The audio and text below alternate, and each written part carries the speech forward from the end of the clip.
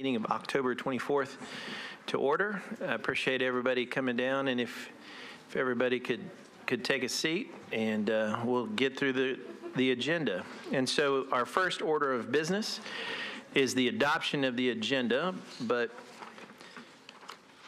we've had a couple, I want to say a couple of things about the agenda. First of all, on the agenda, Commissioner Ro Elam is here on behalf of the mayor, and so I want to make that official, and the letter was sent to the director, and so I appreciate Commissioner Elam being here, and we'll make sure that this agenda has Commissioner Elam on it.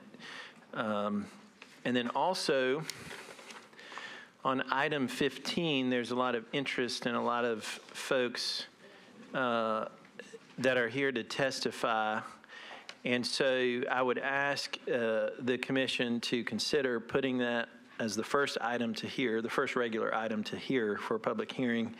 And that because we're close to potentially losing a quorum. And so I want to add that to the motion of adopting the agenda, is that we move that item 15 up to being the first item heard after we consider the deferral and consent agendas. So it would be part of approving the agenda. Without objection, is there a motion to adopt the agenda with those changes? There's been a motion and a second. Any discussion? Seeing none, all in favor say aye. Aye. Opposed, no. Ayes have it, and the agenda is adopted with those changes. Also, now we're on to the approval of the October 10th, 2019 minutes, item C. And those were mailed out to you prior to this meeting. And commissioners, are there any edits, additions? We'll need a motion to approve those minutes. There's been a motion and a second. Any discussion on the minutes? Seeing none, all in favor say aye. Aye. Opposed, no. Ayes have it, and the minutes have been adopted. And now we're on to the recognition of the council members. And we do have a lot of new council members, and so the way that we recognize the council members is you can speak now, or you can speak also, or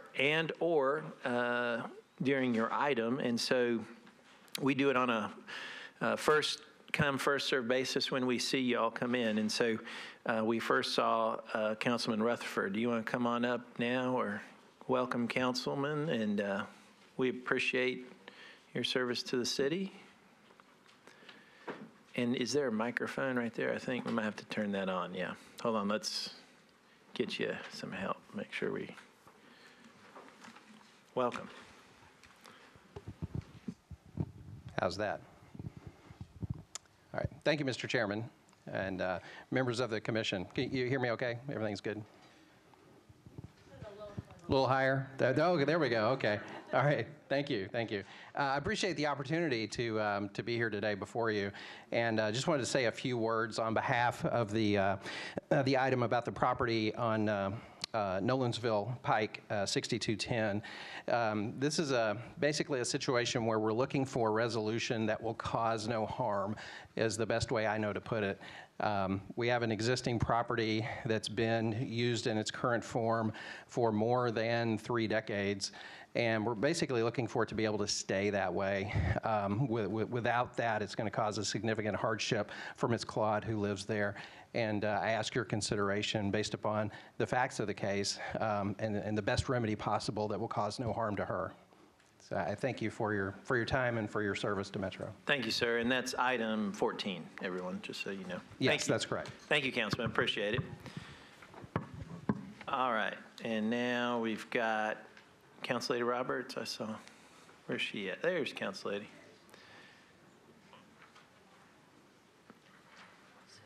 Welcome, council member. You're back again. Back again. Congratulations. Do you want me over here? It's on. Yeah, just pick it up if you want. So again, appreciate what all you do. Congratulations, Council Lady Murphy. We have had a lot of discussion about this. There is still a lot of discussion to have, I think. The family is here today to talk to you about actually asking for a subdivision to have 4 houses. There are situations where I'm sure that's applicable. I think today that is probably not something that my neighborhood can support.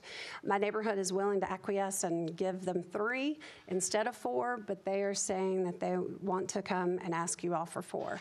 So because it's my job to represent my neighborhood and to my constituents are the voice, I have to say I am opposed to this today.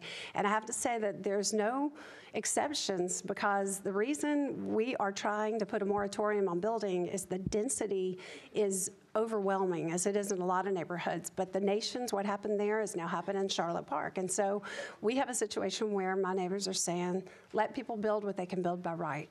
And that's in this situation where I'm asking you to do, is let them build what they can build by right. So thank you. Thank you, Councilor, and that's item number 9. We appreciate you coming down. And we now have Councilman Brandon Taylor. Where's the councilman at? Where'd he go?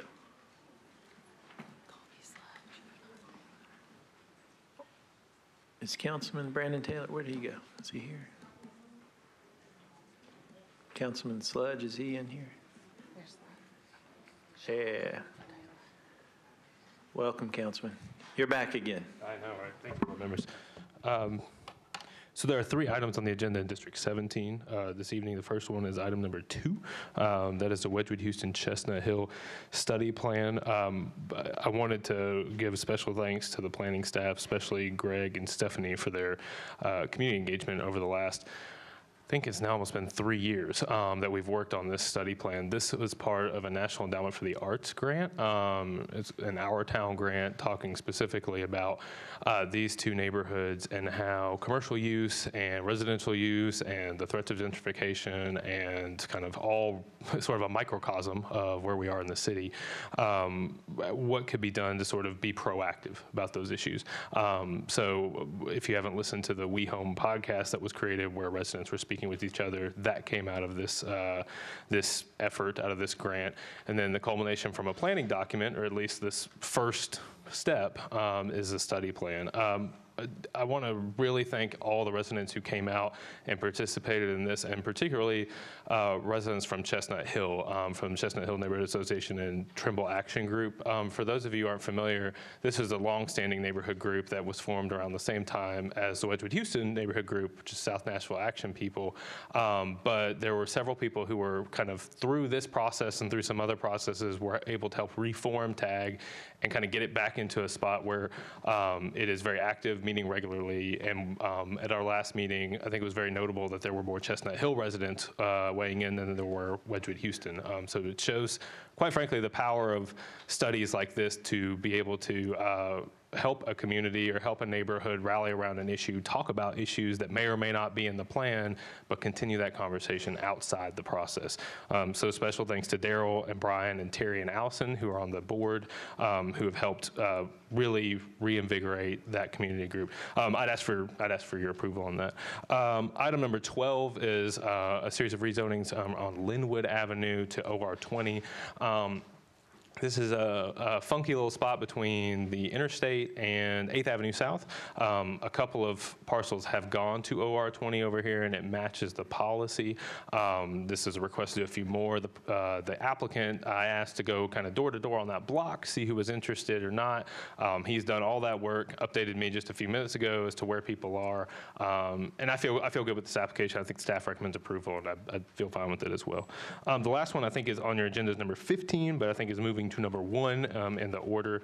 That's the mandatory referral regarding the Rose Park Middle and the Belmont facility. You're going to hear a lot about discussion on this from past and present. Best I can tell you on a mandatory referral, there's staff notes that talk about, okay, what are the uses that are appropriate on a school site that may not be directly, textbooks or classroom education. I think that this facility, and you will hear undoubtedly kind of where we got to this point, kind of how this site is here versus previous sites, how it impacts relationships with parks, All that to say, there, I think, are enough ties with this facility that the staff recommends approval. I think that approval is appropriate as well. A reminder that there is a lot tied into this that this board may or may not consider today. And that's something that I think Parks Board has to consider next week or in a couple weeks, and that the council has to consider. So as far as your mandate, thinking about that from the staff report, thinking about how does this tie into the educational mission of this parcel, of this property, of the school, I would point to the fact that I just saw today, I think y'all may have seen today as well, that the principals of the schools on either side of this parcel have written in support. I have to rely on educational professionals on things like that, so quite frankly, it made me feel a little bit better to see that those letters were in there. And I would ask for your approval. So, thank you. Thank you, Councilman. I appreciate you coming down. Always a pleasure to see you, sir. Thank you. And we'll see if Councilman Brandon Taylor is he. He's gone. Okay. That's not a problem. All right, I want to just make sure we get every council member.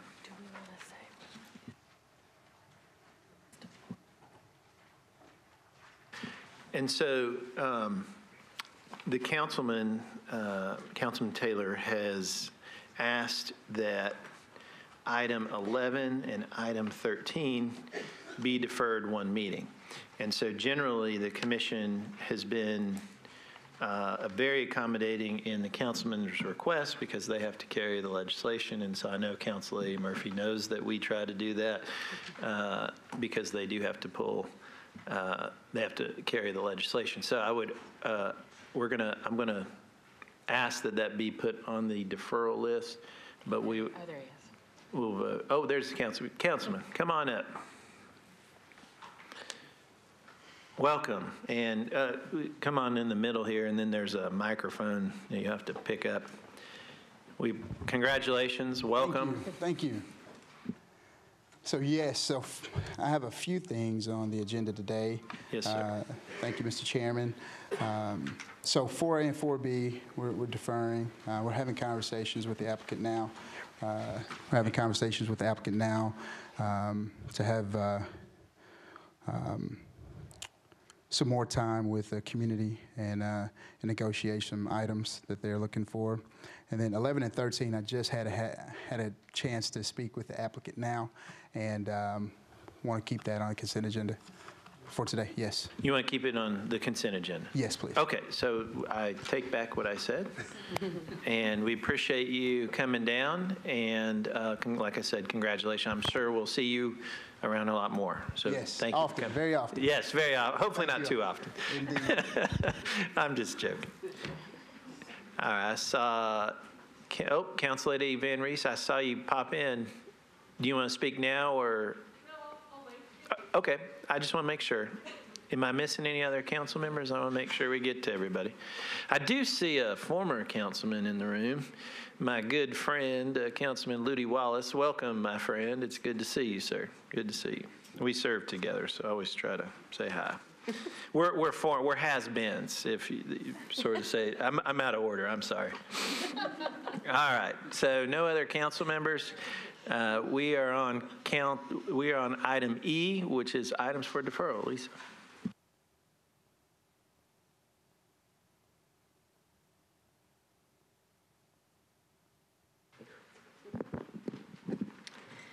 The following items are included for deferral or withdrawal. Item number 1, 2019 CP 005002 on page 4 of your agenda, the East Nashville Community Plan Amendment Dickerson South Corridor Study. Staff recommendation is to defer to the November 14th Planning Commission meeting. Item number 4A, 2019 CP 008003, the North Nashville Community Plan Amendment on page 5 of your agenda. Staff recommendation is to defer indefinitely. The associated case, item 4B, 2019 Z 135 PR 001. It's a request to rezone along Buchanan. Staff recommendation is to defer indefinitely.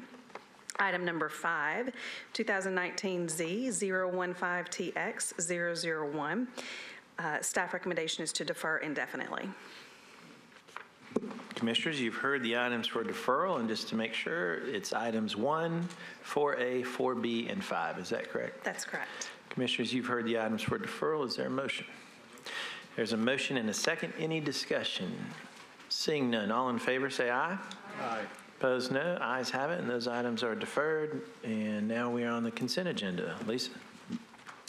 As information for our audience, if you are not satisfied with the decision made by the Planning Commission today, you may appeal the decision by petitioning for a writ of cert with the Davidson County Chancery or Circuit Court. Your appeal must be filed within 60 days of the date of the entry of the Planning Commission's decision. To ensure that your appeal is filed in a timely manner and that all procedural requirements have been met, please be advised that you should contact independent legal counsel. As noticed to the public, items on the consent agenda will be voted on at a single time. No individual public hearing will be held, nor will the commission debate these items unless a member of the audience or the commission requests that the item be removed from the consent agenda.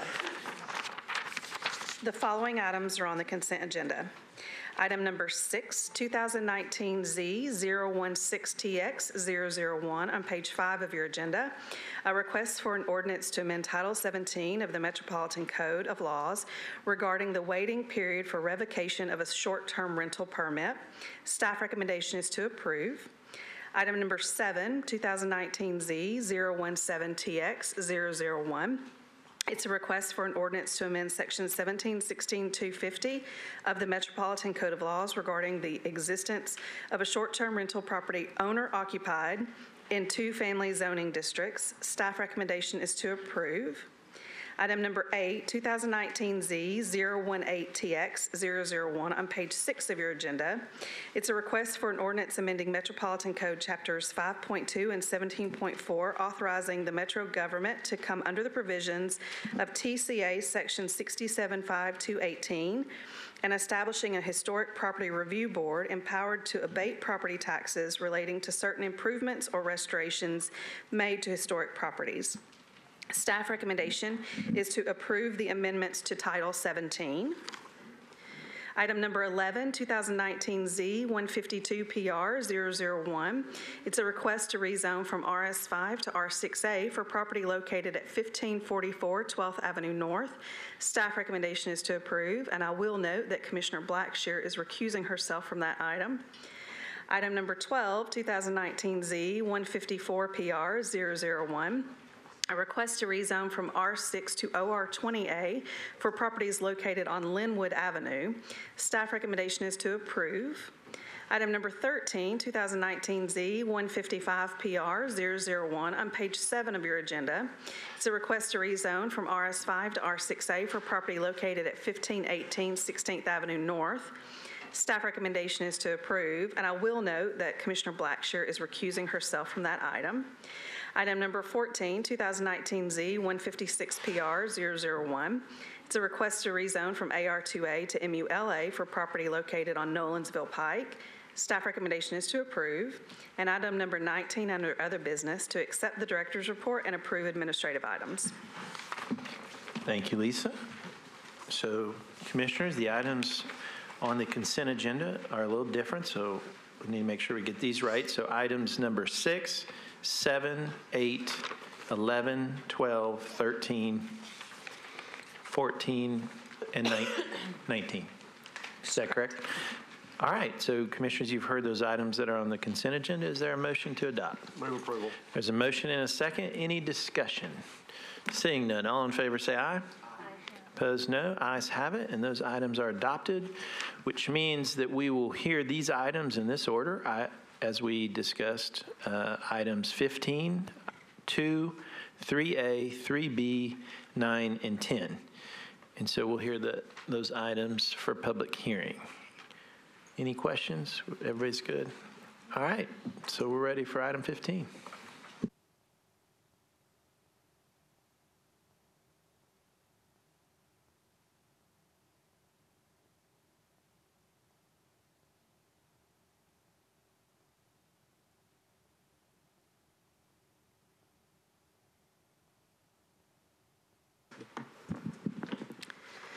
Item number 15 is the review of a mandatory referral for Rose Park Middle School for a Belmont University lease agreement. It's a request to approve Amendment 3 to the ground lease between Metro Parks in Belmont, and to approve a new ground lease between Metro, the Board of Education, and Belmont. Staff recommendation is to approve. Just to orient you a bit, there are 3 pieces of property that kind of make up this one campus. In the middle, the largest is the E.S. Rose Park. And then on either side is Carter Lawrence Middle School and Rose Park Middle School. I'm sorry, Carter Lawrence Elementary School. So first of all, because we don't have these frequently, we wanted to go over just a little bit about what is a mandatory referral and why you all are seeing this under review. The Metro Charter 11505 establishes that once a community has organization has adopted a general plan, which we have, Nashville Next, then no public buildings, infrastructure, utilities, parks, et cetera, can be constructed or authorized until the Planning Commission has approved those. Further, any changes to existing public infrastructure, such as the widening of a road, abandonment of an alley, leasing of land, sale of land, those must also be approved by the Planning Commission. The charter states that if not acted on within 30 days, a proposal is deemed approved by the Commission. Our Planning Commission rules and procedures also speak to the role of the Planning Commission in regard to mandatory referrals. And essentially, the rules and procedures authorize the Executive Director to act on behalf of the Planning Commission in regards to mandatory referrals. However, if the Director finds that a mandatory referral should not be approved, or where he and she decides that consideration by the Commission is warranted, the application may be submitted directly to the Commission for action. That's what this is. Planning review is generally limited to land use policy and conformance with the adopted general plan, which in this case is Nashville Next. There are 2 separate components to this request. The first is Amendment 3 to the ground lease existing between Metro acting as parks and Belmont regarding E.S. Rose Park. The second component is a new ground lease between Metro, acting on behalf of the Board of Education, and Belmont regarding Rose Park Middle School. I'm going to discuss each one separately. The first component is the E.S. Rose Park Amendment 3. Amendment 2 to the lease agreement was approved in 2017 for the construction of an athletic facility. Amendment 3 is to remove this athletic facility from the lease, essentially reverting back to the agreement for E.S. Rose Park as it existed prior to Amendment 2. And so this is essentially reverting back to the existing lease agreement.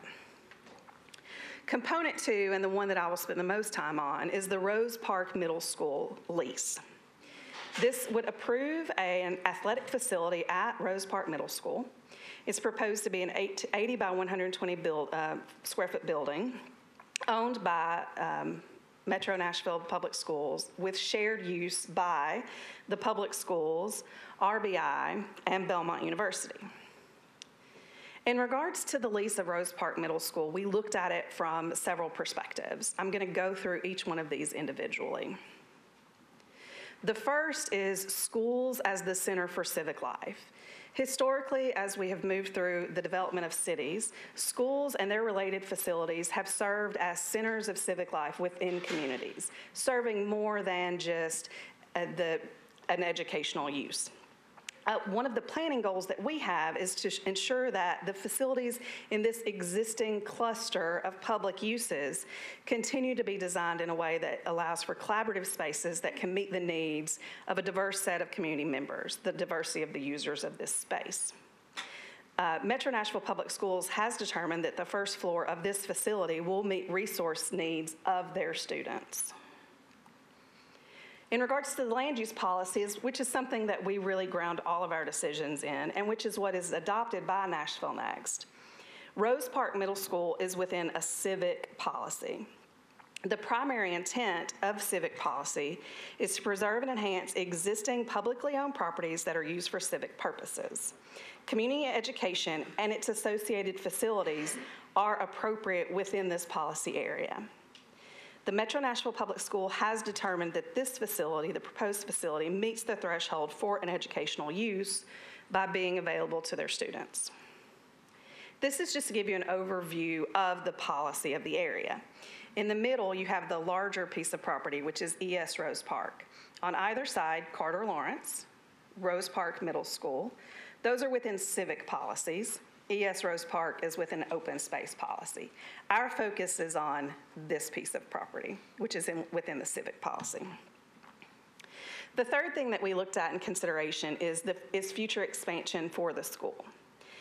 Metro Nashville Public Schools has determined that the construction of this facility in this location will not preclude future expansion or redevelopment of the school site. From a long-term planning perspective, which would be what we are looking at, the proposal is generally consistent with planning standards for capital project planning. Given these factors, staff recommendation is to approve. Thank you. Appreciate that. And so a lot of times we don't consider these items. And so I also want to make sure that we're crystal clear on our role. And so I'm going to ask our attorney what the Planning Commission's role is so that we're completely clear on that. Thank you, Mr. Chairman. So I understand that there's been a number of comments submitted. You're going to hear even more testimony live here today from a number of people throughout the community. And so I just want to make sure that when receiving or considering the comments, we're viewing them in the appropriate light. As Ms. Milligan stated, the mandatory referrals come to the commission based upon two sections. One is TCA Code Provision 13.4.104. The other is Metropolitan Charter Section 11.505. And so what both of those sections state, amongst other things, is that no public building or structure shall be constructed when there's a general plan until and unless the Planning Commission approves the location and extent thereof. And so when examining this proposal, I think it's important to consider the long-term planning goals for the school and for this area specifically, and how this facility might conflict with that, if at all. So for example, if there was a proposed expansion of the school within the term of the lease, the commission might say, well, would this facility somehow make that expansion more difficult? But it's important that the commissioner is making its decision based upon planning and land use principles. I don't think the Planning Commission's role in this decision is to question the wisdom of any specific lease term. Rather, I think you would be looking at the wisdom of the lease in totality as it relates to the planning principles, a number of which have been enumerated by the Planning Commission staff. If you determine that the location or extent thereof conflicts with these planning principles or maybe the long-term goals of this specific site, then at that point you would want to cite specific facts on the record to justify why you think it might conflict with those long-term planning goals. And if you guys have any questions, obviously I'll be here to answer those. Yeah, and then I'm going to hand it over to the director to tell us, the process of where this goes after we hear it. Where does it go, and what's that process? So, Director Kemp. Thank you. Forgive my laryngitis tonight. Hopefully, voice will keep up. So, essentially, the Planning Department is providing a recommendation to you, which you'll entertain, and then that is advisory to Metro Council. So Metro Council ultimately will hear this for 3 readings at Council. And so we are in an advisory role. Unlike zone changes where an approval or a disapproval can affect the vote counts at Council, that is not the case here. And so Anything you. else from staff? I just wanted to make sure before we started the public hearing that everyone was clear on the process and what our role was as the Planning Commission. I think that's very helpful from our staff attorney, so Metro Attorney. I appreciate that. Vice Chair, anything else before we start the public hearing? All right, and so here, I know there's some folks that are new coming to the Planning Commission, and so I like to always say the process, and we do this every couple weeks, and so we know the process, but just so everybody knows, the applicant will have 10 minutes, and then after that, and they can save 2 of the 10 minutes for rebuttal, if they choose to do that. And then everyone that supports it will speak for 2 minutes. And then if it's a community organization or a neighborhood association, we allow 5 minutes. But there's a lot of people here to speak. So I ask everybody, try not to repeat yourself. Be very professional. Always address the chair. We appreciate everybody coming down. And I can't say enough thank you for caring about your community, and thank you for giving us your insight. And so we appreciate that very much. We're all volunteers on this commission. And then the opponents will speak for 2 minutes, and then the rebuttal, and then if the council member wants to speak, we always do that, and then we will close the public hearing and go into deliberation. So I declare the public hearing open, and the applicant will have 10 minutes. Can save 2 of the 10 for rebuttal. Welcome. Please state your name. Oh, and everybody needs to state your name and address when you speak for the record. Appreciate it. Welcome.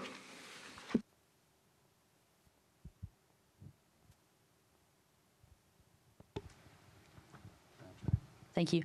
Jennifer Bell, 1806 10th Avenue North. I would like to request 2-minute rebuttal. My name is Jennifer Bell, and I serve as the Director of Extended Learning Programs for Metro Schools. Extended Learning Programs is a division of student services and is responsible for the direct and indirect support of all before school, after school, and summer programs across our district. Additionally, we're responsible for the oversight and facilitation of the after-school supper program and the summer meal program. Today, I'm speaking to you as both the Director of Extended Learning Programs, as well as a resident of Davidson County and a former coach within Metro Schools.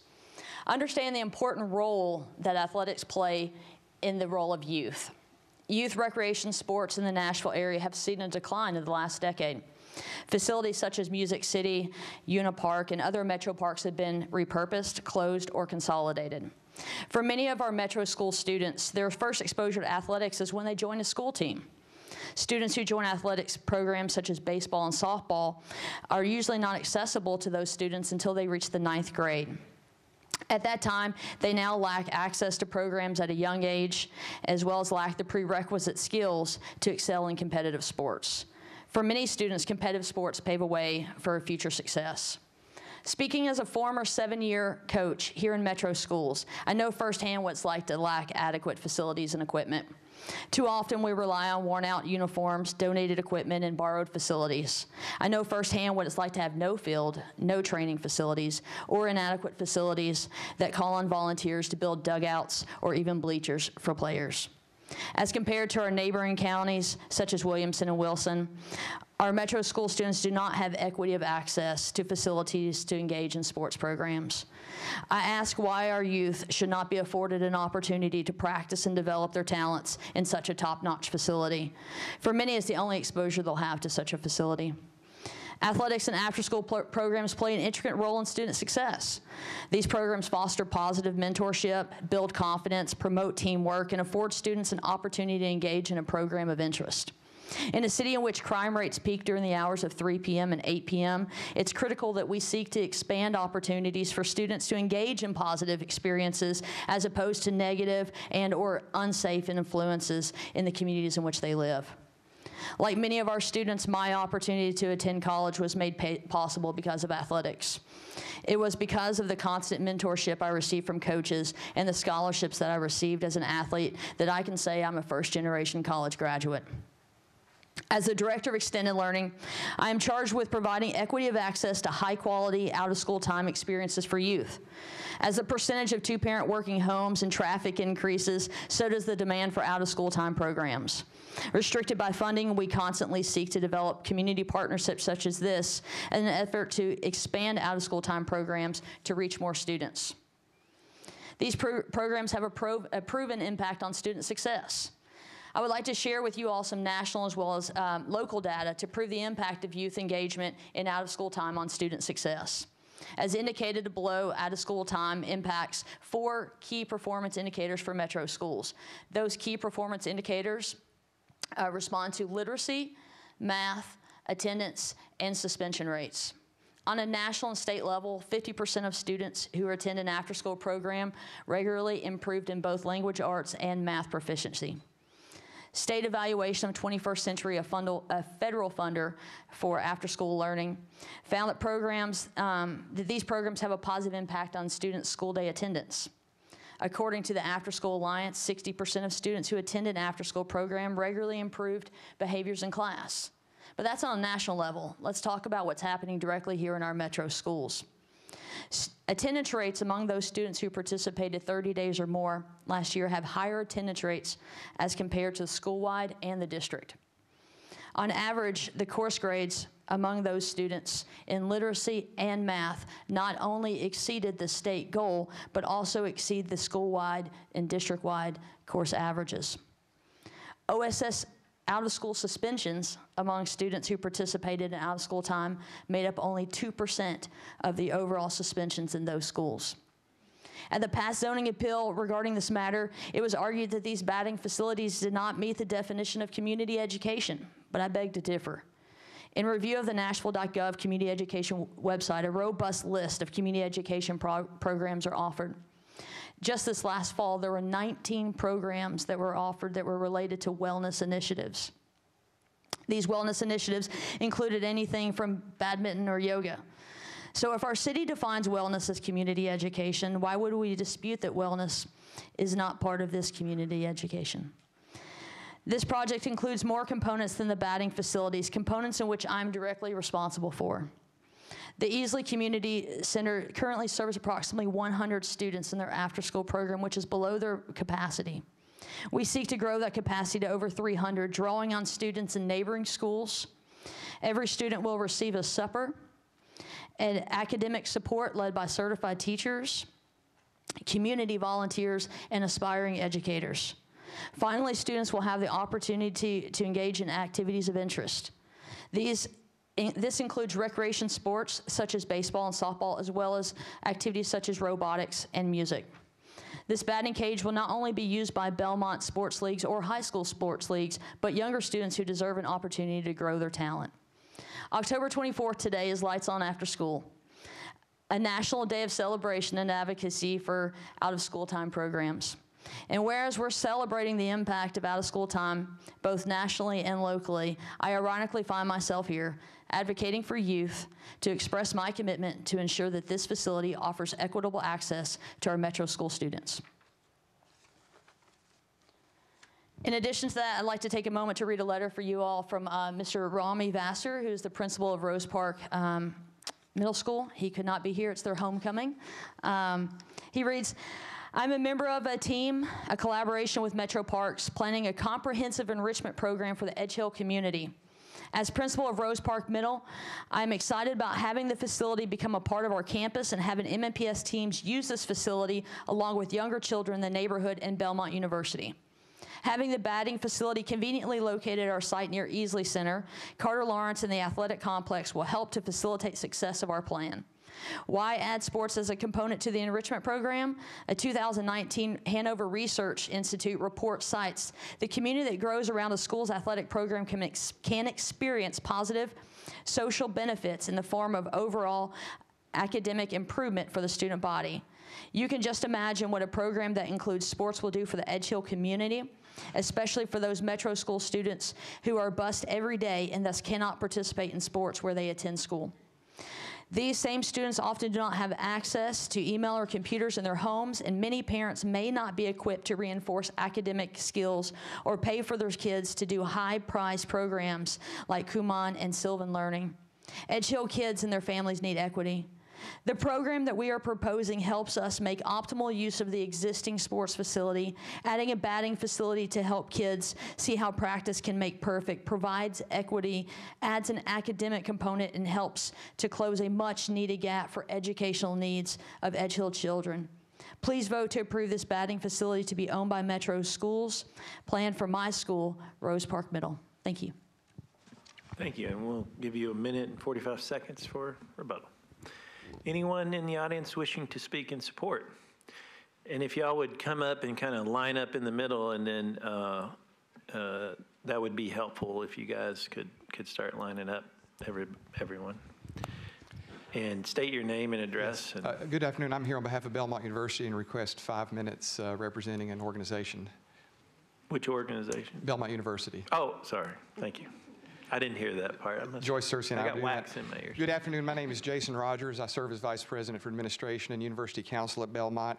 I'd also like to state that Doug Sloan is here working with Belmont and Metro Public Schools.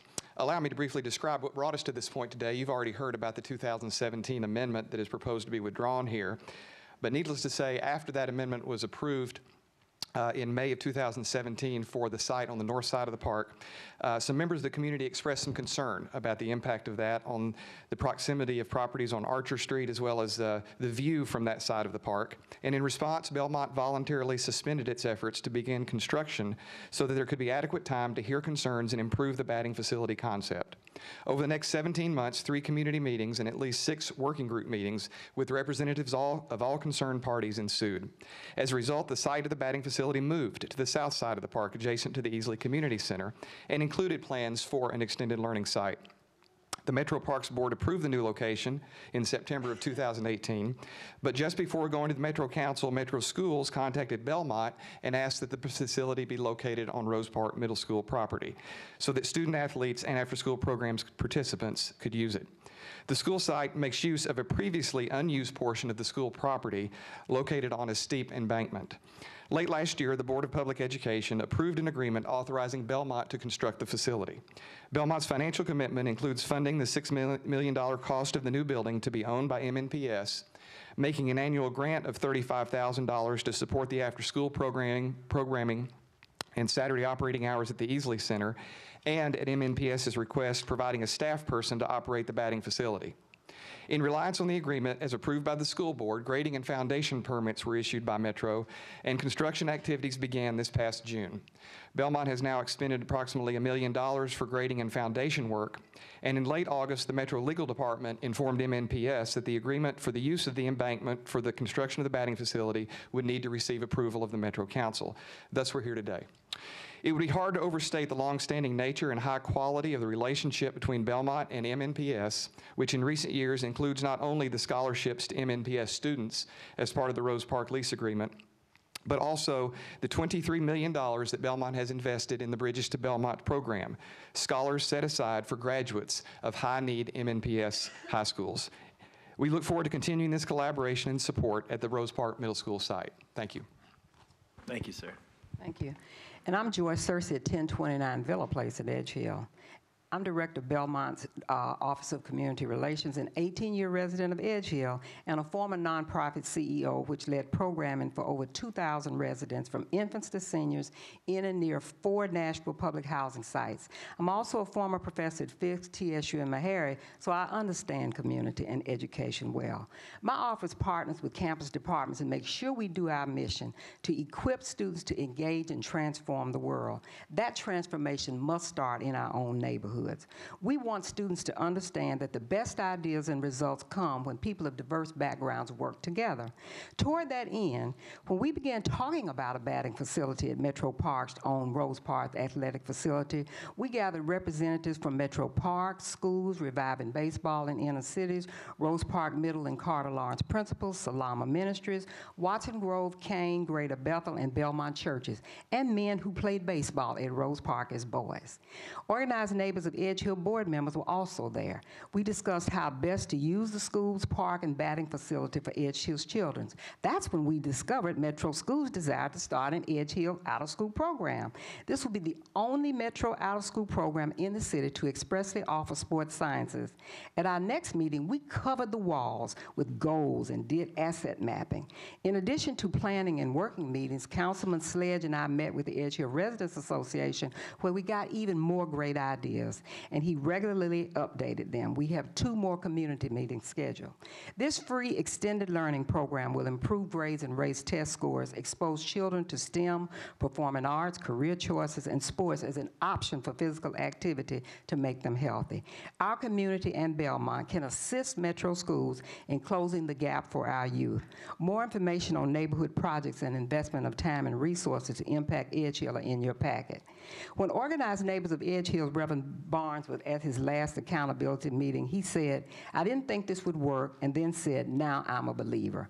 Over time, implementing out-of-school instruction that includes sports and complements in-school instruction means success for Nashville, Metro Schools, Belmont, and Edge Hill. Thank you for your service. Thank you, ma'am. Come on up. Welcome. Thank you. Before I start, I'd like to invite the parents, grandparents, and children gathered here today in support of this to please stand so that they can see that you're here even though you're not planning to speak. Thank you. Awesome, thanks. Good afternoon. I'm Dewana Wade, and I'm with Salama Urban Ministries, a faith-based youth development organization which has been serving the Edge Hill neighborhood for the last 34 years. We've all seen many changes that have taken place in the neighborhood. And all of that change, it seems often that we think of our youth last, unless there's some crime or problem we seek to attribute to them, whether deservedly so or not. We are proud of the work we do at Salama and grateful for other agencies who also serve youth in the neighborhood. We're especially grateful and proud of our partnership with Belmont, whose support has helped our Salama youth consistently increase their reading and literacy scores for the last 3 years. This is a direct result of the dedication of Dr. Joy Kimmons, a Belmont faculty member, and her students. In all this, with all the services provided by our Salama students, or provided for our Salama students and others, it's still not enough. We still don't have the capacity to serve all the students in the neighborhood. I'm here to speak to what I believe is in the best interest of neighborhood youth, that they be given an opportunity to grow, to thrive, succeed, flourish, and be embraced in their neighborhood. I've been honored to participate in collaborative meetings with school personnel, congregations, community members, and other nonprofits to pool our talents and resources to plan for increased, no-cost after-school programming and services for students who live in Edge Hill. This collaboration is an example of the community coming together to provide an opportunity for education and enrichment that doesn't exist anywhere else in the Metro school system. And Edge Hill will be the beginning of something that can and should be replicated in other areas of the city. This is much more than a batting facility. This is public property that will be developed for public use that will benefit the young people in our community. Thank you. Thank you, ma'am. Welcome. Good to see you. Hello, my name is John Holmes, 8012 Cloverland Drive. I'm Assistant Director for Parks and Recreation. I'm here simply to tell you to support and reinforce the positive partnership that exists currently between Belmont and Metro Parks. Belmont gave the initial investment that created this outstanding facility. They pay for almost all of the upkeep. They utilize the facility, but they utilize it at a time when the general public doesn't usually need access to it. They use it during the day, during the week. So the prime time, the public is available, it's available to the public as well as to our school teams. E.S. Rose and Carter Lawrence use it on an almost weekly basis. Hume Fogg Baseball, that's their home location, as well as many other high school, MNPS schools and teams. All I can say is they are the most outstanding partners that we have, truly, and I deal with partners in all of the different sports and athletic areas, and whenever necessary, they will make adjustments to their schedule to accommodate the public need. So while this is perceived as their home for their collegiate sports. It is truly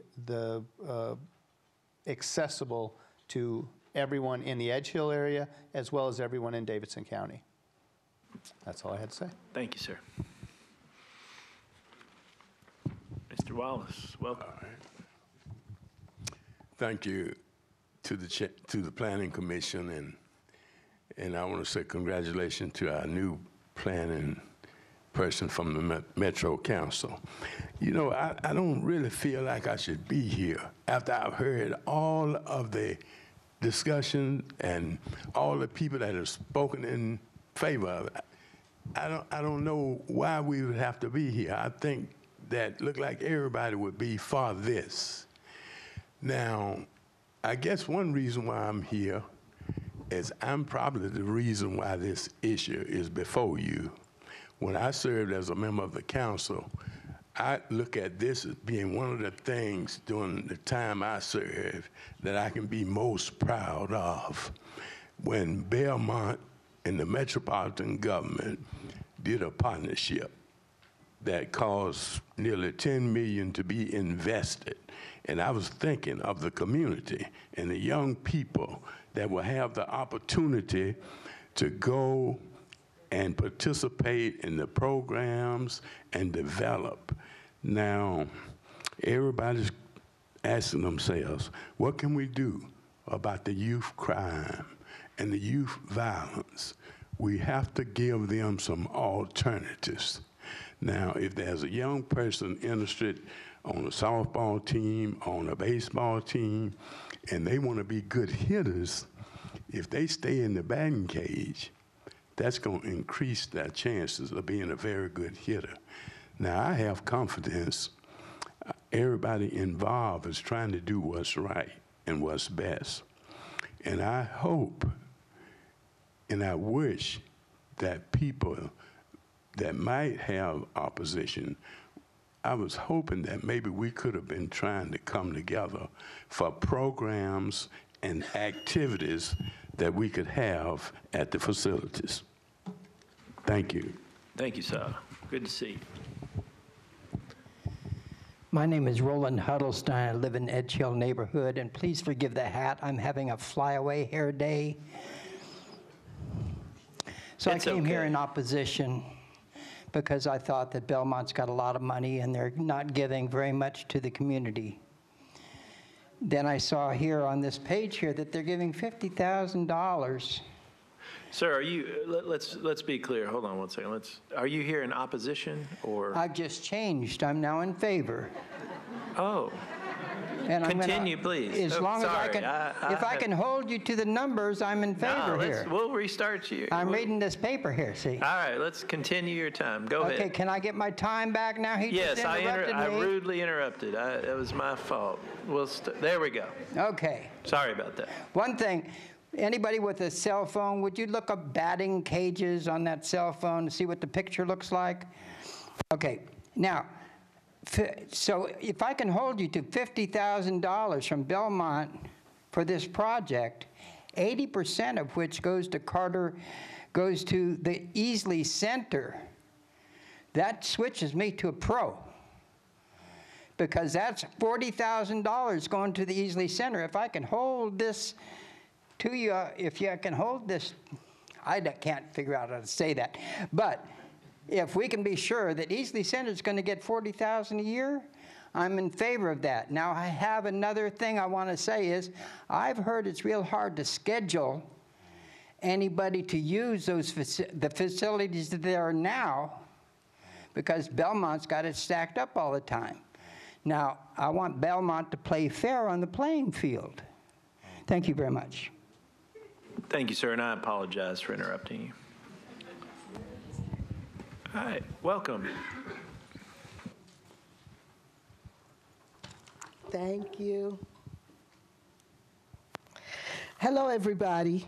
My name is Brenda Morrow. As president of the Resident Association for Edge Hill Apartments, I am a tenant and elected to represent all the families living in the 380 unit of public housing. There has been at least 4 meetings for residents to discuss putting the batting facility in our community. Our association has discussed the facility and feel it would be directly beneficial for our children and grandchildren. While we like green space, we know there's a greater need to have our kids productively occupied after school. While some children's parents are in our gentrified community can get in a car and go to Brentwood and for their children to play baseball or soccer, it is more environmentally friendly for us to go across the street to Rose Park Community Center, where it is well kept. It is a well-kept, state-of-the-art sports facility. While some children's parents can pay for kids to be tutored or take the ACT prep classes, it is more beneficial and cost-effective for our kids to get academic support from Metro Schools' run programs right in their own neighborhood. I have been a part of the Metro Schools planning team to do an enrichment program in the Edge Hill community. This comprehensive program includes hot meals and, well, y'all heard that from Miss Jennifer, didn't you? About the hot meals and the after-school programs and all that stuff. I just wanted to say that the neighborhood churches, nonprofit, Metro Schools, and Metro Parks, and the Edge Hill Apartments Resident Association, along with the fact that I am also the director of the United Way Family Resource Center in the Edge Hill community, along with president of the Resident Association, we all say that there's a lot of people that are speaking for us. And I need to get away from this paper. But it's a lot of people speaking for us, and we need to know, for you guys to know that we speak for ourselves. We've had a lot of meetings. We've been involved with this since day one, since they first started this. Hold that up for me, baby. Since we first started with this. And the fact that if you look at Twitter, and I know that the Edge Hill residents from the opposing group have sent out emails and stuff for people to log on and to send you all emails. But the bottom line is, a lot of the residents that are the mostly affected and will be using this don't have emails, don't have computers, so that's why we have monthly meetings. That's why I was out today passing out flyers for the upcoming 2 community meetings on Saturday. And the one on Tuesday will be at Easley Community Center. But we try to keep the residents informed, and we have positive, productive meetings where they can come and voice their opinions. And for us, we've been doing this a long time and dealing with this a long time, and we would deeply appreciate it if you guys just go ahead and say, we approve this, so we can get to the work that's at hand, which is making sure that our little ones are ready for productive adulthood and going to college. Thank you, baby. Thank you. And he did a great job holding that microphone. His arm got tired, I think. Thank you all for coming. Hello, my name is Doris Huggins, and I am co-chair for Organized Neighbors of Edge Hill. And we conducted our monthly meeting on July the 16th, when we were asked to distribute a letter to candidates for office to oppose the building of batting facility at Rose Park Middle School.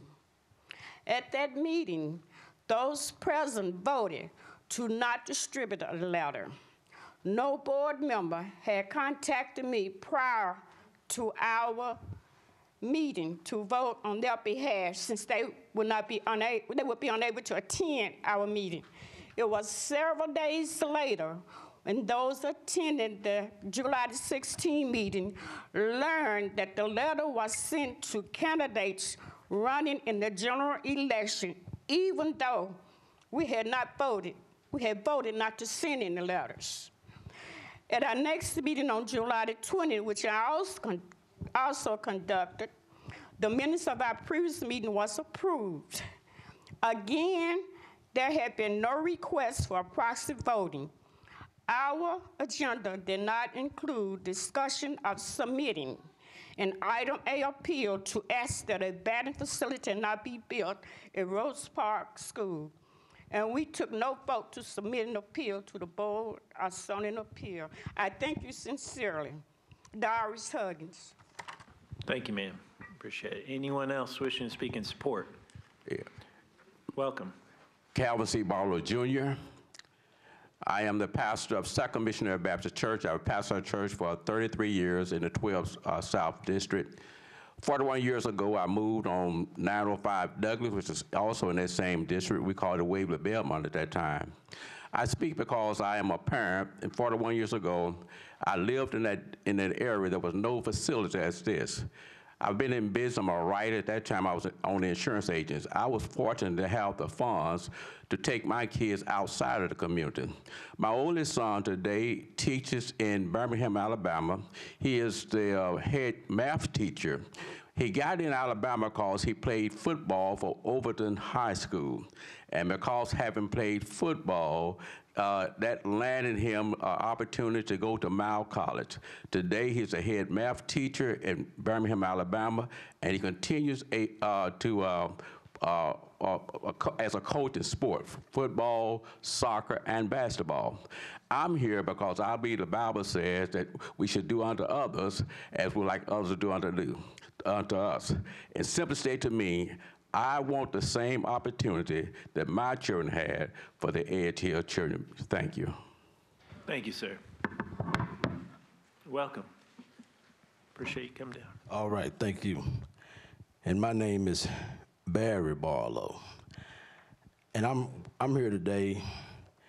I currently serve as the president of the Parent Advisory Council for Metro Schools, and I'm also the current president of the parent-teacher organization at Rose Park Middle School. And I'm a person that represents parents both at the school and system-wide. So I first want to start off by telling you that as a Rose Park parent, I am in favor of this batting facility. If I would have to say to you, if I were to give Belmont a score, I would have to tell you it would be a most favorable score because they have been an excellent community partner, not only for Rose Park, but for MNPS as well. Inside of Rose Park Middle Magnet School, there's a room that we affectionately call the Belmont Room. We use that room for a lot of different activities. There are students that at times come over and help our students with their literacy issues, and that's just part of what they do. During my tenure of being the president and being involved with our parent-teacher-student organization, I've had the privilege of receiving and being able to utilize what we call the Belmont Grant, which goes up each year for us. When the school lost its Title I funding, we had an issue with some of our kids then needing to bring their lunch. And at the time, they had to just bring cold lunches because we did not have microwaves in the cafeteria. Well, when we received the Belmont Grant, as the president at the time, I duly purchased those microwaves, so now our students have an opportunity to have a hot lunch if they bring it from home, ready to just heat. Also, we've used the Belmont Grant to purchase drones. Rose Park is I think the 5th middle school in the nation to be given to be STEAM certified, not just have that magnet and STEAM on the building, but to be actually STEAM certified. We've also been privileged to work with Fish University that came over and ran our science club. All of that stuff has been a part of the efforts that Belmont has given us monies to buy the necessary equipment for the children to be able to use that. Also, I want to say to you that we were also dealing with an issue where we had a few African-American students who were dealing with the issue of vitamin D deficiency. And so it was told to us if they were to sit outside a little more, that could be improved upon. So Rose Park Middle School is one of the few middle schools in the district that has an outside eating area that is ADA compliant. It's only about 2 or 3 of those in the district out of 167 schools in this district. And so, again, I say to you that Belmont has been an excellent community partner. They spent more than $13 million dealing with these various facilities. And so I think anybody who is, you know, as we say, talk is cheap. But when you're putting your money where your mouth is, I think you deserve those opportunities. And since these opportunities are not opportunities just for a few, but these opportunities are helping many, I think we should move forward in ensuring that Belmont has an opportunity to not only help itself, but to help the students, the children, the faculties and staff of MNPS. And lastly, I want to say to you that also in keeping with being a good community partner, there's a young lady by the name of Sydney Pritchard. I didn't call her and asked if I could use her name, but I'm just going to tell her a story. She's a young lady who matriculated through Rose Park, went on to Hume-Fogg Magnet High School, and subsequently on graduating from there, because she had been a student at Rose Park, she received funding from Belmont where she's able to matriculate and become a nurse. Now, if that doesn't say that they're helping, then I don't know what is. Thank you. Thank you, sir. Come on up. Welcome. My name is Charles Howe. I live at 1009 15th Avenue South, and I'm on the Neighborhood Advisory Board as a result of the Rose Park decision as one of the community people put on the board. And as such, I have participated fully in the meetings with Belmont in regards to this and other issues involving Belmont's interface with the community. And I can attest to the fact that Belmont endeavors tremendously to be a great partner with the community to find solutions to the concerns that people in the community has and to reach out. We've suggested things like the partnership with the black churches, the mentorship programs, even organizations like Salama. We tried to work through the issues with the batting cage when it was on the park property, and then discussed thoroughly the use of the school when the school was interested. I just feel like the programs that Belmont brings, the things that they do, enrich the community and are of tremendous benefit to the community. And if this is approved, it will add to the almost $2.4 million in scholarships that we have received as members of the community, that our children have received, that the enrichment program will benefit our kids, and that this is just a win-win program for us. Thank you. Thank you, sir. Welcome. My name is Elijah Turner.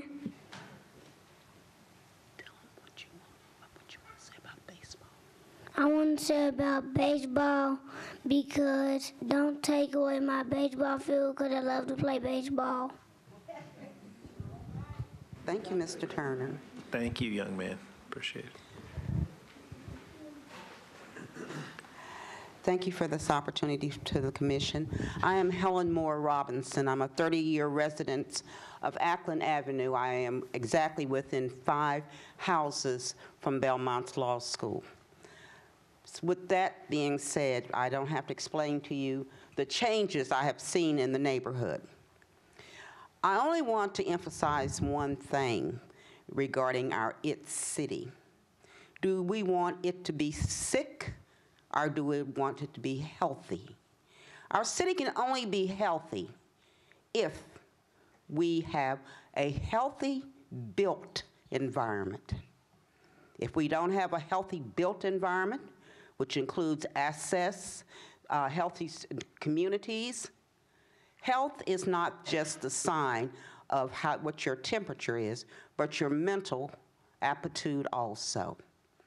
With the infusion of dollars at the collaborative with Metro MNPS and Belmont University, I feel that we can realize a healthy environment in the Edge Hill neighborhood. Thanks to Belmont and their foresight and the collaboration, going through the time and the neighborhood meetings and things that they have set through and worked with and collaborated with our community, there has been a great improvement in the neighborhood. I, for one, have seen a decrease in the crime rate in the neighborhood. The focus of that neighborhood has greatly changed. I feel that with the lack of pinpoint, intentional built environment, our neighborhood will not be able to be considered something that will help to assure that Nashville is truly an IT community. Thank you. Thank you, ma'am. Welcome. Hi, I'm Tiffany Ibido, address 4049 Pine Orchard Place. And my children, I have 2 children that went to Carter Lawrence Elementary from kindergarten to 4th grade, and they now go to Rose Park Middle School. And I think it's a fabulous idea for the batting cage to go up in this area. And like someone else mentioned, it's a shame that a community would have to go to another community or even outside the county to take advantage of a facility like this. And so I am in favor of it. Thank you. Thank you, ma'am. Anyone else wishing to speak in support? I want to make sure we get everybody. Anybody else? All right. Anyone wishing to speak in opposition?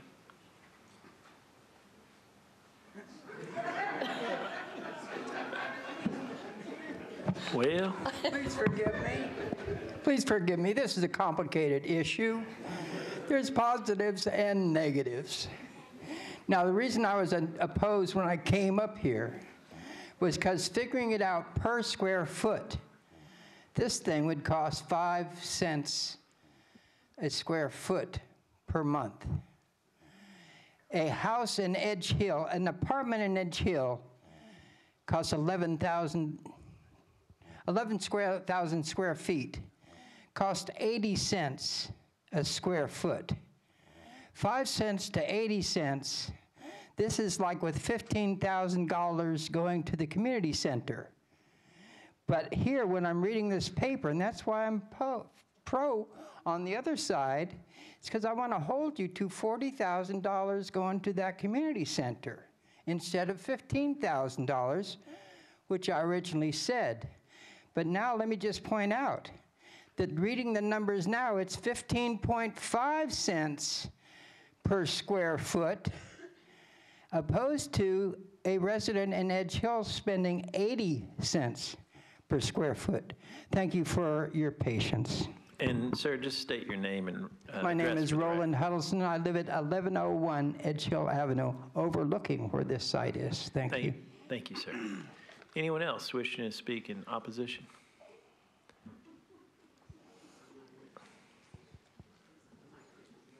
I want to give it to somebody. You thought I was going to walk off with it, didn't you? Thank you. Welcome. Thank you. I'm John Feldhacker. I'm the pastor at Edge Hill United Methodist Church, and I have been there for 5 years, and I've seen all of the drama around Belmont annexing the park. I've heard it called a lot of different things. I was a high school, college athlete. I understand and agree with everything that's been said about athletics being important for education, for becoming well-rounded, healthy, responsible adults. And I agree with everything that's been said about Belmont University being a fantastic partner in the neighborhood. I'm a huge fan of Belmont. They've done tremendous things for the city and for themselves. The only question that I have to ask is from a land use perspective. The building that's being built, the athletic building, is being built not necessarily for the benefit of the students, although this was the question that I've been rattling with all week. I wasn't going to speak because I love and respect people on both sides of this disagreement. But the building was being built primarily to benefit Belmont University, not for the educational use of the children. And then the use of the building was added, but still the primary reason it's there is to benefit Belmont. And will be there for 50 years that from a land use perspective could cause problems in the future. And the educational benefits are important, but those are also available throughout the park, not necessarily in that building. So the main opposition point really is more of a question, is the concern about the use of the land when it's on school property as opposed to park property. Thank you. Thank you, sir. Anyone else wishing to speak in opposition? Come on up.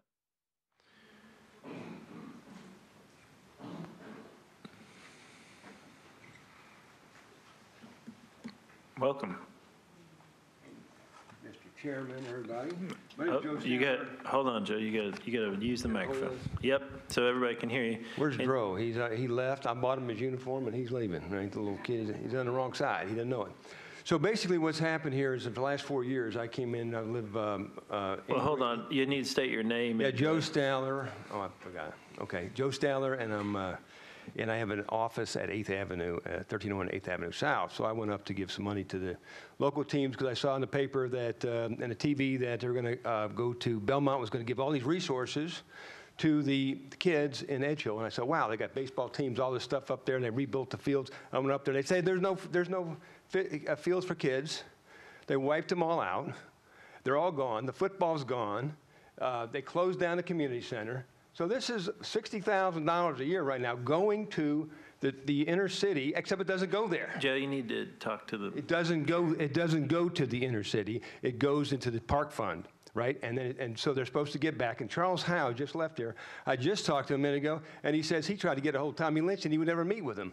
Now, Tommy Lynch hadn't even been there for 4 years. So there's supposed to be in this contract, there's supposed to be a committee, an advisory committee, that's supposed to say where this money goes and where these fields go, and it doesn't happen. This is the original contract.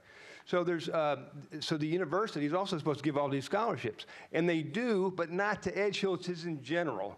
So what we really have here is a fiasco. We have all these kids. So 4 years ago, I went up there and I said, I am going to make these. We're going to get Southside sports back. They're gone. This is where the African American community started. They built those forts. There's 1,000 of them in the ground right there. And so I said, all right, I'm going to get this started again. It's taken 4 years. We did it this year, but it's taken a whole lot of people to get this going. I probably had about half a dozen people in my office, probably 25 coaches from the neighborhood. We got 60, 70 kids play. So we got it going, but it was over the objection of just not being able to get to the park. If you look at that park, it's covered with stuff. There's no free space. So Mayor Cooper just came and spoke before the election, and he said Belmont's original batting cage was not a cage, it was a building, and it was deceptive, right? And he says, first thing, you keep your assets for community, and don't let some group, whether respected university and metro government, take your assets. So I would like to see a batting cage. I'm on the board of ONE and RBI and the Waverly Belmont football, but what we got to do is we got to have representation. We have Charles Howe who says Tommy Lynch has been gone for 4 years, and he can't get an appointment with the guy. So we need the neighborhood advisory committee to be put in place with people from the neighborhood, speak for the neighborhood, not people that are, for kids, there's a lot of people here. Thank you, let's get everybody get involved. We appreciate you coming down. And here's 300 names of people who signed this. Yeah, if you just give it well. Let's have some coaches up here. Thank you, sir. Anyone else wishing to speak in opposition? Yeah, you need to. Let me give this. Thank you, ladies and gentlemen up here. Give me the opportunity to speak about this situation. My name is Michael Gordon. I am the founder of Waverly Belmont Bulldogs Association. We have been in this neighborhood over 40-some years. Waverly Belmont has been playing ever since 39 years. And I formerly lived on 1027 Villa Place. I was with the original. I'm not opposed to Belmont or the school board, because they do great things, and they've helped us along the way. But at some point, the scheduling, we hadn't been able to get down with. So that's my thing is about. We played up at Rose Park back in the day. We had football teams. We had a football league. We spoke about it, But somehow it was pushed aside. Everything's about soccer. Well, let me say something about Whaley Belmont. We produce state champions for metro schools. Pearl, Hillsborough, Maplewood, McGavick, Hume Falls, Dixon County. We have played on a soccer field. So what we are talking about, we had a football game, but we can't use Rose Park. Guess what? Innsworth let us go way out there to Highway 100 and play on their soccer field.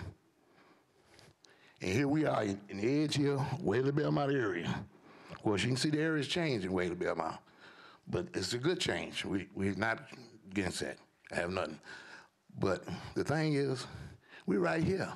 We have to play out of Innsworth, or we may have to go to Cane Ridge. And by the way, at Cane Ridge, last year, you heard about Devon Starling, come out of our program, 7 years old, Mr. Football. First one in Nashville at a Metro Public School, Mr. Football. We produce.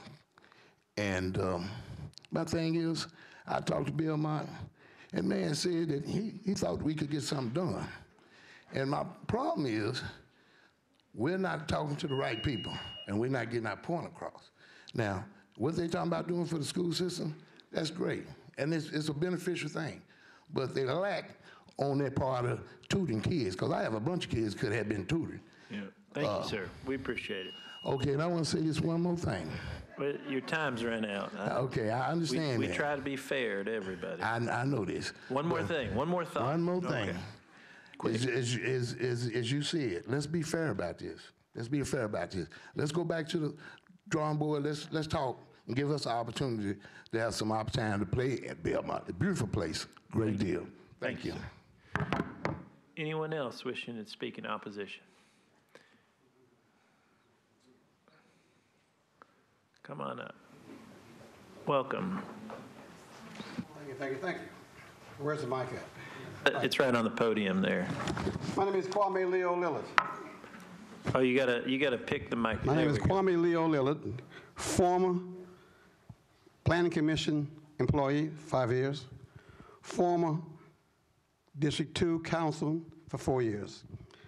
Grew up next to New Hope Church, Bethel AME Church, walked to Cameron School for 6 years, walked to Carter Lawrence for 4 years. I think I may have it backwards.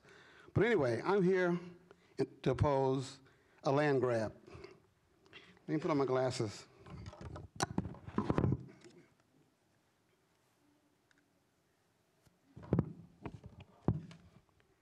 I oppose this lease because it is deceptive, financially irresponsible, and promotes social injustice.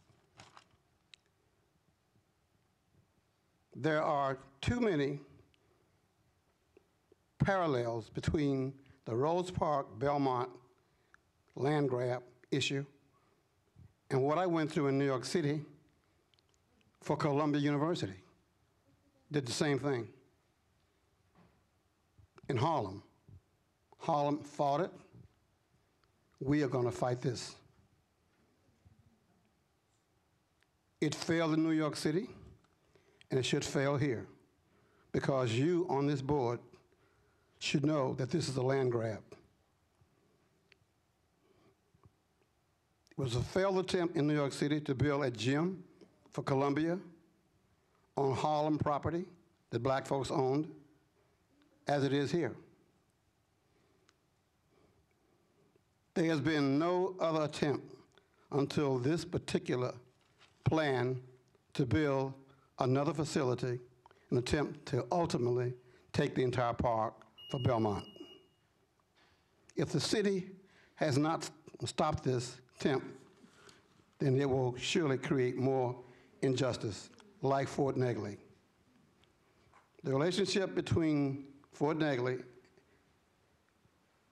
and Edge Hill has a long history, and the future of these two locations will also continue to affect and impact each other. Let's do what's needed to protect the public interest and not the interests of Belmont University. Thank you, sir. Appreciate it. Welcome. Good afternoon, Board. My name is Keith Floyd. I am an RBI coach that was brought into the baseball program over at Rose Park this past year, and actually my team, 11, 12-year-old, won the championship. From what I hear, this is the first time that baseball has been played in that neighborhood for a number of years. Not knowing everything that was going on with this situation when I came into the program, my main concern is that we should all be for the children. The baseball program was very successful. I had a chance to speak to some of the children that never played baseball. One of the little girls, I asked how she liked baseball. She said, actually, I didn't think that I would like it, but I loved it. So one of my passions for years in Nashville is to see baseball in Nashville. Now, I'm a firm believer that everything glitter isn't gold.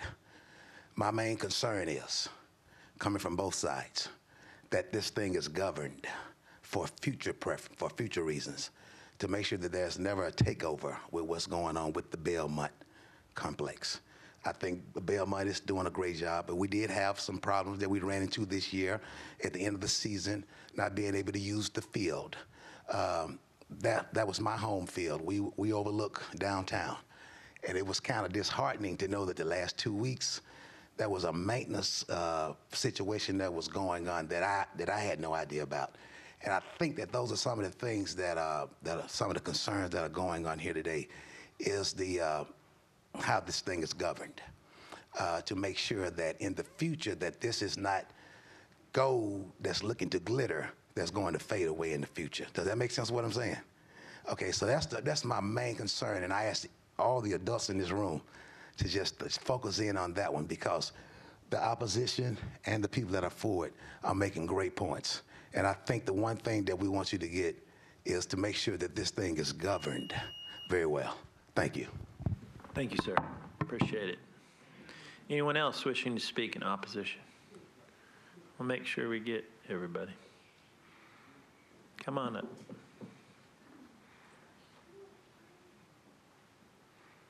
Welcome.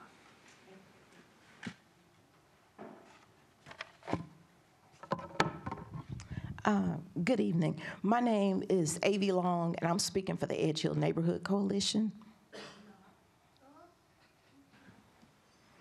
And, you know, it's very disrespectful. Ma'am, you have to address the chair, first of all. But before my time starts, may I say that what I'm hearing in the audience from the other side is very disrespectful.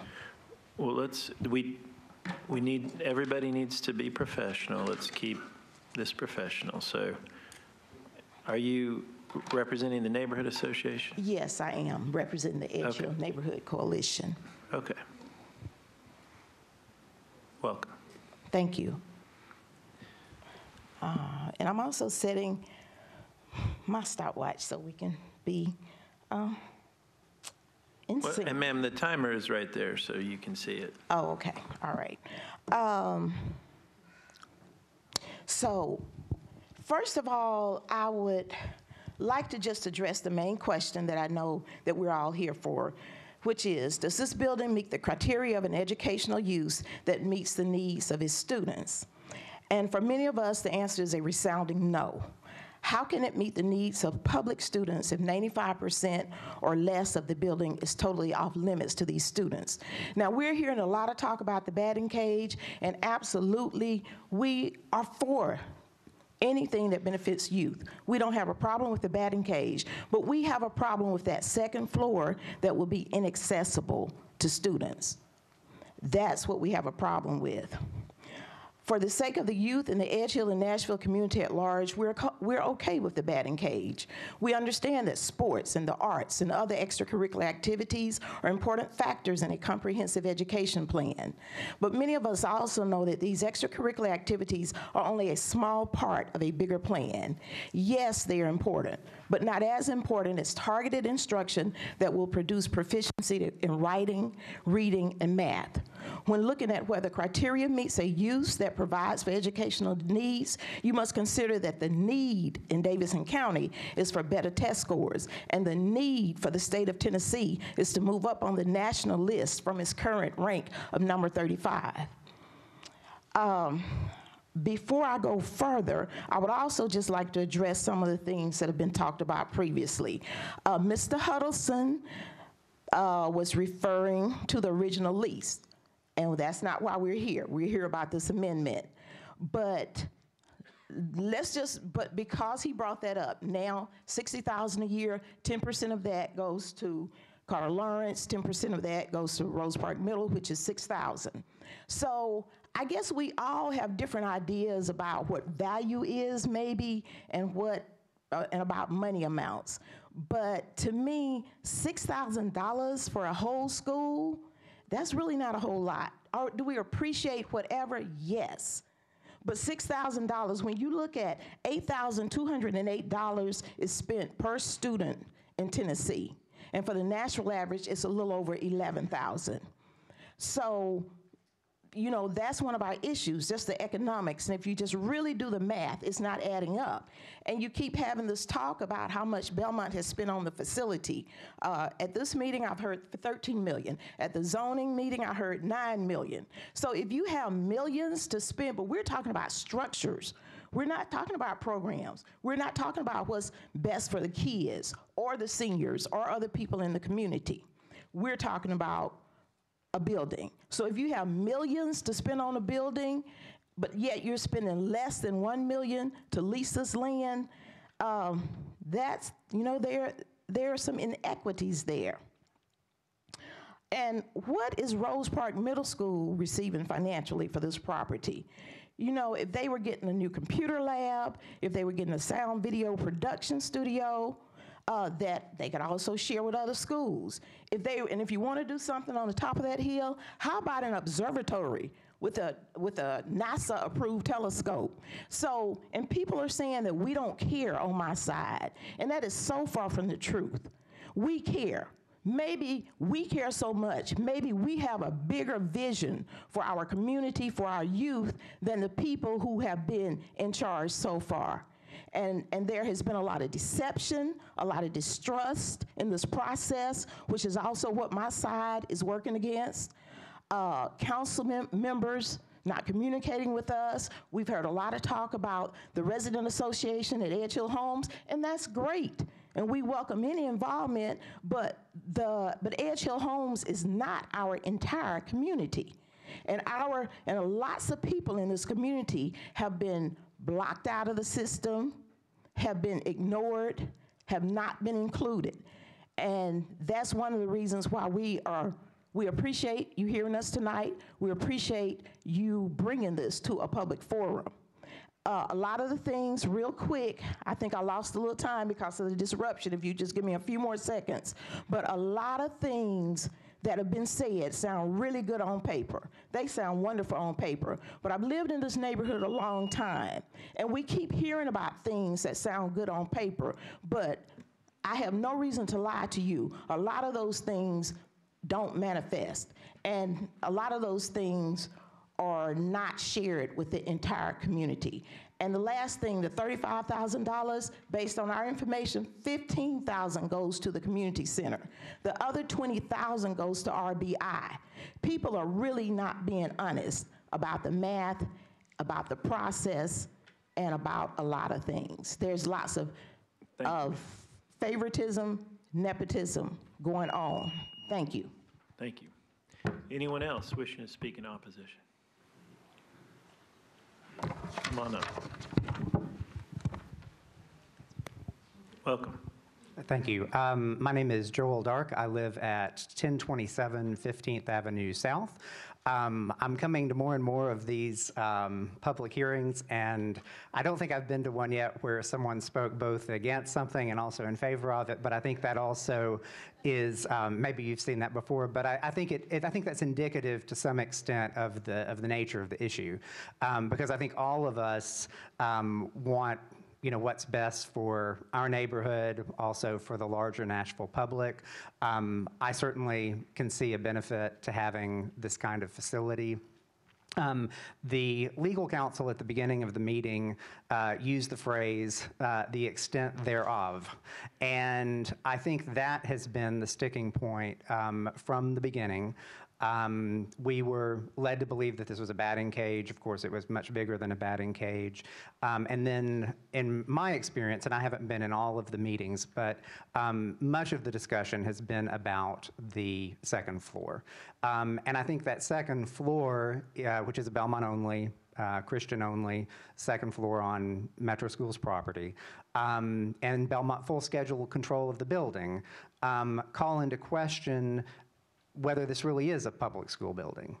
And in the same way that the maximum demands that were imposed on Rose Park in 2007 raised questions about the extent to which this remained a public park.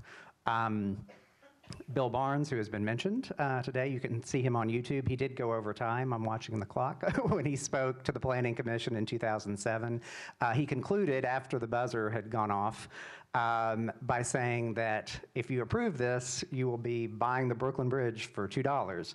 And I think that's all about details. So I would encourage you to look at the details. Thank you. Thank you, sir. Anyone else wishing to speak in opposition? Seeing none, rebuttal, 2 minutes. Or actually 1 minute and 45 seconds, I remember. I want to be fair. But we can't really do that with our timer. Thank you all. Jennifer Bell, again, 1806 10th Avenue North. And on behalf of Metro Nashville Public Schools, I appreciate everyone's comments, both on the approval and opposition of these sides. I do want to remind the chair and the committee that this is civic use. The property is on school property. It is property that has been approved by the Metro Board of Education for use for this purpose. It is civic use, which means that it is available to a community. And in that community, that includes Belmont students, our high school sports students, our youth who are going to be able to have an opportunity to engage in sports for many for the first time. I do appreciate all comments, but I also want to be mindful of those comments that are coming from our expressed feelings and those that are coming from our expressed facts.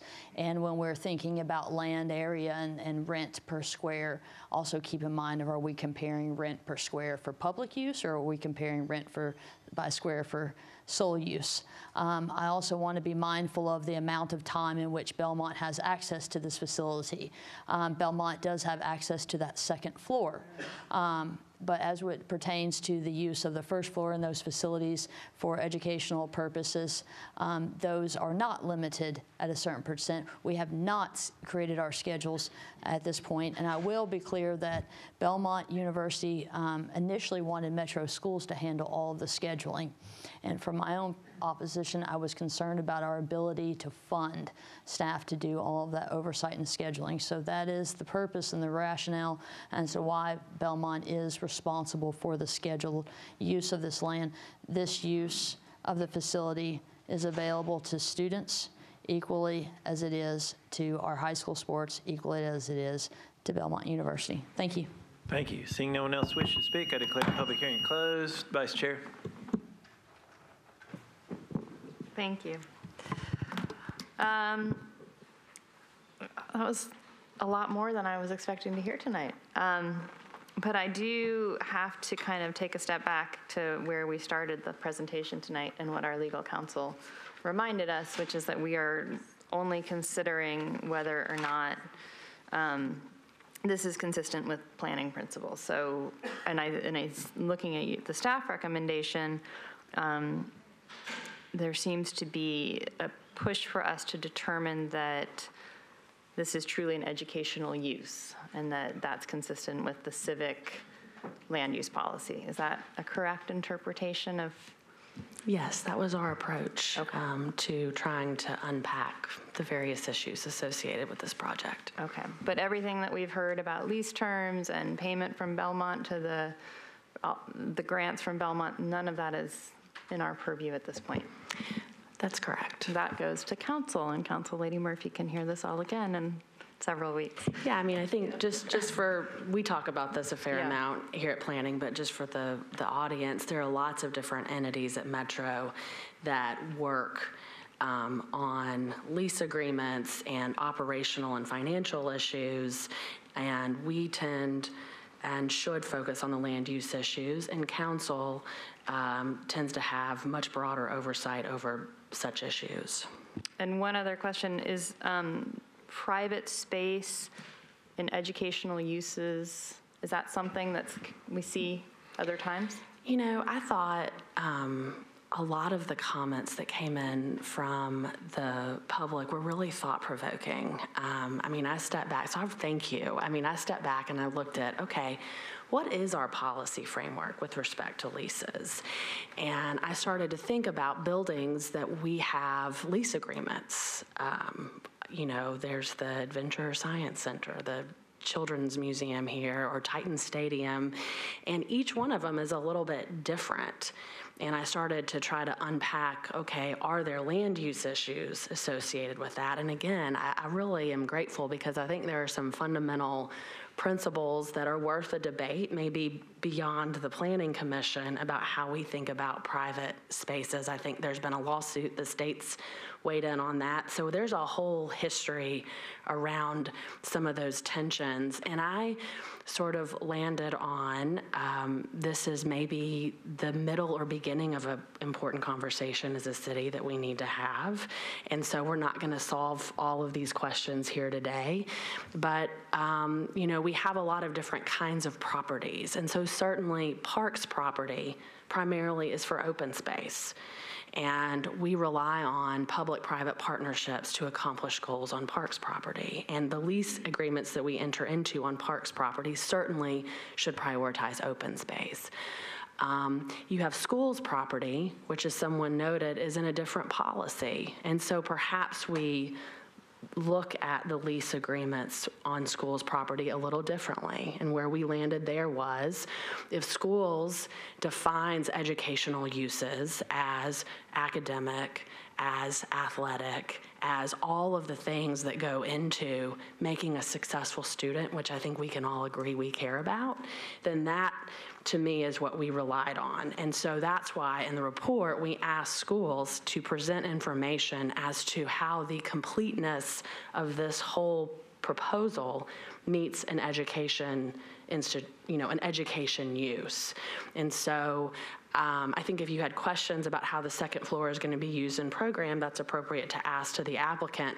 But I would say that schools needs to sort of define that threshold. They've certainly said the batting cage matters. Perhaps there is something that needs to be addressed about what those office uses are going to function for what purpose. And then we look at it in total and say, yes, this meets sort of that threshold. Last but not least, I would just say, as somebody working in public service for a long time, you know, we have to come up with creative ways to help meet our needs. And that doesn't mean we like every lease or they shouldn't be scrutinized. I just think we're under enormous pressure in the public sector to try to come up with creative solutions. And so that's a different piece of this. Did that answer your question? That does. And then I guess one just quick follow-up. You may not know this, but I mean, do schools lease out space to nonprofits? It's my understanding that, yes, do you want to answer that, Council? Right, so I'll say from a legal perspective, there's no prohibition or issue with a municipality leasing public land or public space to a nonprofit. I think schools actually is required by state law if they have empty buildings to lease those to charter schools. I know a number of churches will have service at schools, so it is not uncommon, and it's not illegal for the school to, or any metro agency, to lease property to a nonprofit or to a private organization. I'm just trying to understand the definition of an educational use, and this seems consistent. I think I'm going to listen. Let others ask some questions. Commissioner Tibbs. Although I think I understand, could you just, with your mouse, maybe, I just want to make sure I understand where the site is, because it's actually on the Rose Park Middle School little block, right? I don't know if your mouse can just show it, just so I can be clear. That's correct. So the facility is in this general area here. Okay, so it's just that area right there. Yeah. So when with a drive here, yeah, and then a reconfiguration of this parking space. So you did say that you looked at the expansion opportunities. Was that correct, Lisa? That was one of your criteria for that would in consultation with Metro Public Schools, they indicated that this would not preclude them from any expansion or future redevelopment of the site if that was on the table. Okay. Well, likewise, I would, definitely encourage legal and counsel to make sure that the lease agreements are spelled out so that they are, the right interest for Metro Schools is put in there, obviously. But like you said, we don't have any purview of that, but that's just my personal thing. But also as a personal, I just talked to a principal recently who is asking friends to bring food for their kids, and just because they go home hungry. So it's hard for me to not be compelled to, go for where a neighbor is willing to. I mean, I'm not naive to say they're just doing it without some use on their own, but they're willing to. We'll go into a partnership with you. Metro Schools has taken the lead on it. It's going to be their building, so it's hard for me to vote against something or to be opposed to something where it is something to help our schools. I think we all hear the news of our schools, and I almost think that, kind of as Executive Director said, as creative solutions. We need creative solutions. We need more partners who are willing to do even more than this. So, that's why I was really curious about the area. I may have had a different feeling if it was an real imposing area. But it's right next to the baseball field, and it seems like it would be of value to the school. They can do more for themselves, so I'm pretty much in support of this. And it seems like it also is it would take care of the things that we would be looking for in mandatory referral. Counselor. Thank you. There is a lot. I've written a lot of notes since I get to decide on this twice. I'm so fortunate, let me tell you. And I guess a little caveat, as I've been going into this is my first planning meeting as a commissioner.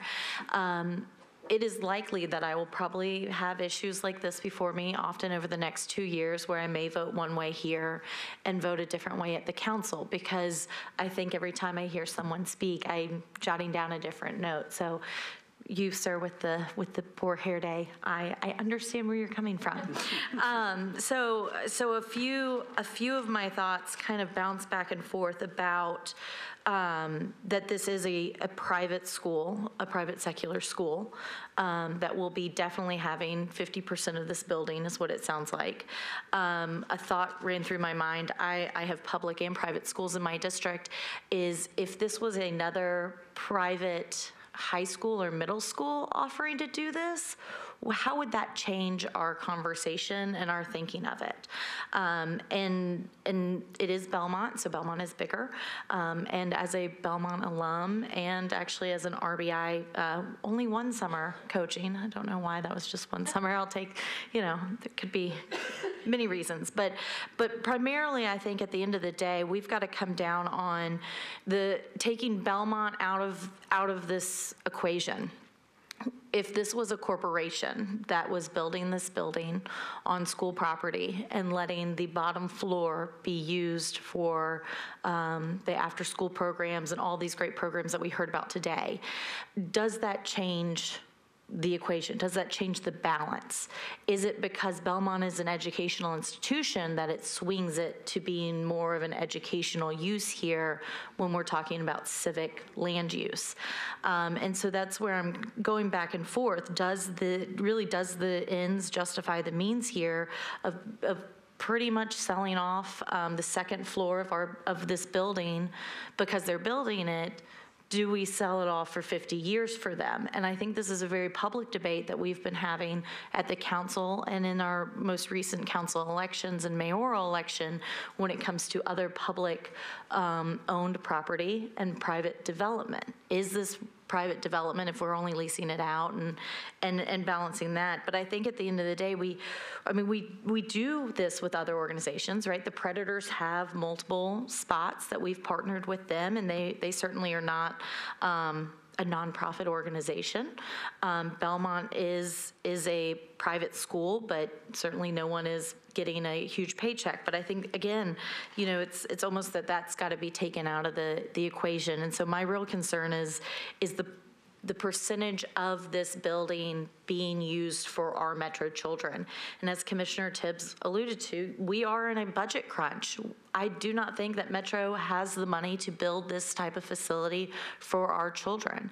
And so are we willing to sell off for 50 years the second part of, or 50% of this building for the short-term use of these children? And so that's where I'm going back and forth every few minutes with my decision, but I would like to hear, you know, who else has input and kind of some thought that could sway me one way or the other.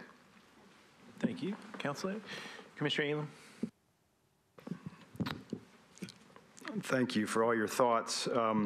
One thing about the term of the lease, and I know that we're kind of restricted in how we can interpret that, but as a civic use for 50 years, if the school shut down, which happens, if there was some other reason why the civic use went away, how should we evaluate that, given that we're committed to a 50-year lease? What if can we terminate the lease? It's probably a question of legal counsel if, and I know we always put them on the spot, I apologize for that, but, or the director. But. I don't know what the termination clause is in the lease. I haven't thoroughly reviewed it, but if it is a 50-year lease, my understanding is that even if the school portion of it goes away, their obligation to allow public access or public use of that first facility would continue. That wouldn't stop just because of the school went away. I'm not sure. That sort of restricts your ability to say sell the property, potentially. We've sold schools before, school property, correct? You're saying if the lease is still in place, would that restrict the ability to sell this specific portion of the property? Potentially. I'm just looking at it from, you know, we're really thinking about the civic use. What if the use changes? Well, whoever was looking to purchase a property would purchase it with that encumbrance of the lease. So I guess from that perspective, the lease would have to be honored if the school were to go away and if Metro sought to sell off that piece of property. So then, really then, the batting facility, it wouldn't really matter whether it was sort of upholding the obligation for it to benefit an educational use at that point. Because if it was a hotel or a multifamily building, they would have a batting cage on site, and it wouldn't be civic, but we wouldn't be obligated to uphold that educational use, right? Well, my understanding is that I don't know that it's limited to Rose Park Middle School or Carter Lawrence. So I don't know that I'd say the civic use goes away. If there are other Metro schools who are using this facility, they would continue to have access to that facility, even if this specific school were to close. Okay. And Commissioner, there in the, and we can get, because I think it's a great question, we can draw your attention to the lease agreement and the MOU under item 6, the term and termination, and ask Belmont's attorney how that would be handled. Thanks, Jim. Oh, hold on, let's get you. Never has worked this mic. Yeah. You don't need a mic. You don't need a mic. I'm just kidding. And if you'll state your name and who you represent. Doug Sloan, 6354 Torrington Drive, and I'm representing Belmont. The lease agreement actually has as almost any lease agreement with Metro, has a termination clause that Metro's desire. If Metro wants to terminate this lease, then they simply have to give notice to Belmont that they want to terminate it, and they can. Now, if it's for cause, there in the lease agreement, there's a number of obligations by Belmont. And if Belmont should fail at any of those obligations, then Metro can terminate the lease and there's nothing else to be done. If, however, as you've proposed, that the Metro decides they don't want to use Rose Park as a school any longer, but they still want to terminate the lease, then there's a valuation of the improvements that Belmont has paid for that they would get a return on for the remainder of whatever that lease term is. But as long as everybody lives up to what the lease agreement is for that term, then it just stays the same. Again, Metro or Belmont has the payments that they have to make, but it's not just that. I know that that's a lot of what's been said about the leases. It's $35,000, but it's a lot more than that. They also have to do the maintenance of it. They have to do the administration of it. They're required to have personnel there to help with the training of it. And as far as the office space, there's only 5% of it for RBI, Metro, and Belmont. Thank you, Mr. Sloan. Does that answer your question? Thank you. Yeah. I mean, this is not easy, but so much of, I feel like the decision is based on the track record that Belmont has established with the community. And in so many localities, I feel like big institutions, higher ed, the community is just begging those institutions to engage and come off their campus and engage with the community. And so, given what we've heard today, I feel like the track record of Belmont really is a huge consideration. So I'm leaning to support staff's decision. Commissioner Sims.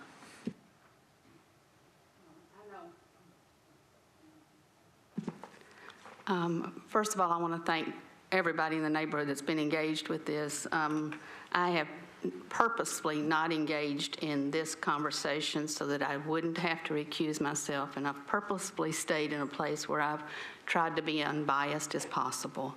And I think those of you who know me know that I've done that. This is tough because Edge Hill is the original African-American community, and with that comes an awful lot of history, much of it hurtful history, of where large, predominantly white organizations have just run over this neighborhood. So I want us to be extremely sensitive to the fact that there's a lot going on here beside a mandatory referral. And that's not our job here. Lucy has cautioned me, and I want to thank her because the regulations actually would have allowed her just to sign this and pass it on. But she felt like this needed to be discussed openly with as many people here on both sides as we could get. This is a tough decision, and anytime there's a tough decision, I always kind of go back to the principles of good decision making. And I was lucky enough to get to study with a man named Dr. Schaffner, who is kind of the leading thinker in good public decision making. And he says there are two things that if you ever defile them, you can bet the decisions aren't going to be very good. And he says the first one of them is the quality of information. Has all information been made available to all parties? And I can tell you that I've never seen anything about this park. I mean, about this batting cage on the school grounds. I saw a lot of it when it was on the park, but nothing here.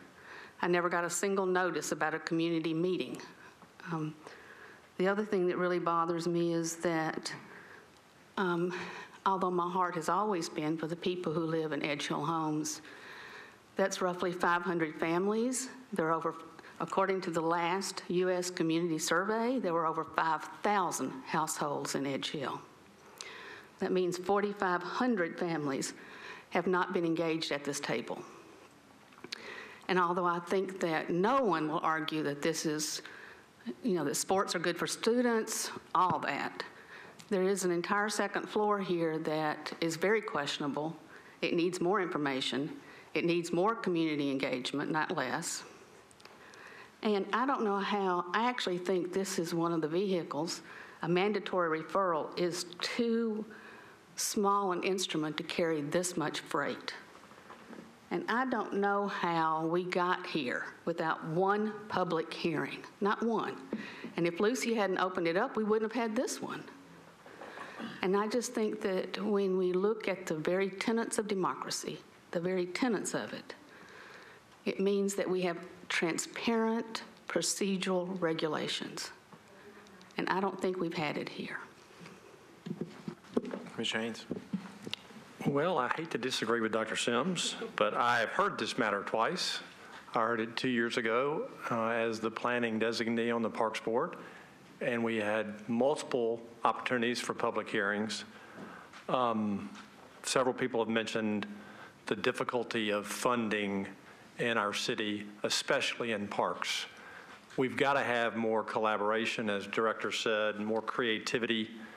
We've got that between TSU and Hadley Parks, who uses the tennis courts there. We have that with the Predators, as was mentioned. We have it with the Titans, leasing it to TSU. We've got to be more creative and get greater utilization of our city resources. And this is a great opportunity to do that. Having heard this 2 years ago, I think this makes perfect sense, and so I'm going to support this. So I would recommend approval of staff's recommendation. That's a proper motion. Is there a second? There's a second. Any other discussion? Yes. Commissioner Sims. I think we need to, mandatory referrals allows us to give advice to the Metro Council, and I think there are some comments I want to make sure go with that approval, so it doesn't look like it's just, here, go for it. So I would like to put those forth as part of the proposal. Is part of the motion or just comments? Part of the motion. Well, so it's his motion, okay. But why don't we see what the comments are, because we don't know what they are. So go ahead and state your comments. I think that a public hearing, this is not a public hearing at the council is not required. I think we ought to advise the council to have a public hearing so that they get all that we got here. I think the second is a 50-year lease is a long, long time to tie up any kind of public property. And I am concerned about item 6 that Doug just read, Mr. Sloan just read. If something happens and they don't get theirs, they want a fair market rate for being bought out. But we're getting roughly $50,000 a year for 50 years. If you just simply look at inflation, which is roughly 2.5% over the next 50 years, that'd be a lot more money, because right now what they're predicting is that $1 is equal to $1,100. And so there is no escalating mechanism in this contract. So let me say this about that. I think it's probably, just off the top of my head, to the commissioners, and see if y'all agree or not, as we try to be on the same page. The two issues that you're talking about, one is a lease issue, and I think that's kind of beyond our purview. It's more of a council issue now. We can recommend that they look at the lease and make sure that it's a fair lease, and we can say that. On the other, it would be recommending to the council public hearing. I don't think that we can say that that's a mandate of the motion, but that is part of our recommendation as an advisory role. However we need to say it, I'm fine with that. Do you think that would be appropriate, Director? So, and Lisa, jump in here as our council rep. There's a rule that sort of establishes council procedure. I always get a little uncomfortable when I talk about council procedure because they're very complicated. So let me just say that that it is correct that a mandatory referral is not required to have a public hearing at council. And then Lisa, could you elaborate about how council would approach a recommendation from planning to have a hearing? Sure. So there are a couple of different kinds of bills and resolutions that automatically have public hearings at council. One of them is beer permits, if you're seeking an exception. And the other is zoning bills, so rezoning of property. Those sorts of things have an automatic public hearing. There is a rule in the council rules that is Rule 32. And what Rule 32 does is it allows any member of the council to ask that a public hearing be held on an item before council. Now, in order for that to happen, it does take a 2/3 vote of the council in order to allow for the public hearing. Yeah, that's it. So if you'll look at your staff report, the motion that we're making is that we are approving the mandatory referral for the lease agreement, and that is what we're doing here. We can urge the council to have a public hearing, and we can urge the council to look at the lease, but what we are approving is that, for the record, that this is an approval of the mandatory referral for the lease agreement, and that's the motion, with the two urging. Are you okay with that, Commissioner Haynes? And Commissioner Sims? Commissioner Haynes, you okay with that? All right. So we have a motion and a second. We're on discussion. Any other discussion? The council lady, she's heard what we've said, so hopefully she'll take that to the council. Council lady. Welcome to the Planning Commission. As I press my button before you recognize me. Yeah. So again, kind of going into this role, just so you all know, I feel like I've got a dual role here, right? Like, so I'm here representing the council and the public-ish, because we're voted in by the public. But I also feel that when I go back to the council, my role is also to carry y'all's message there. And so I will make that commitment to make the motion in coordination, speaking to our legal counsel to let the other council members know. And we'll bring it up in planning committee and make that motion for the public hearing, because it sounds like that is something that I think would be supported here and is somewhat necessary. So I'm happy to do that there. Mm-hmm.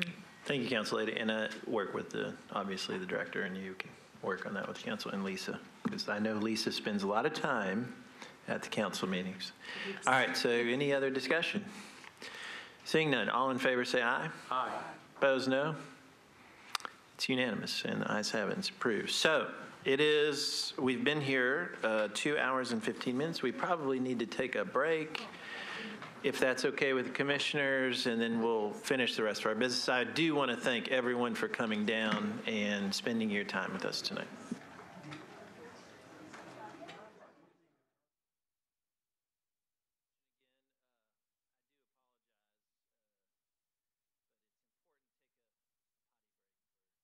Commissioners and you all, so I do appreciate that. As my daughter would say, Daddy, I gotta go potty. Okay. So we are on to item 2 that was on the consent calendar, but I believe that the opposition has left the room. But I want to let's make sure. So is there anyone here to speak against item 2? And the item 2 is the South Nashville Community Plan Amendment, which was on the consent agenda.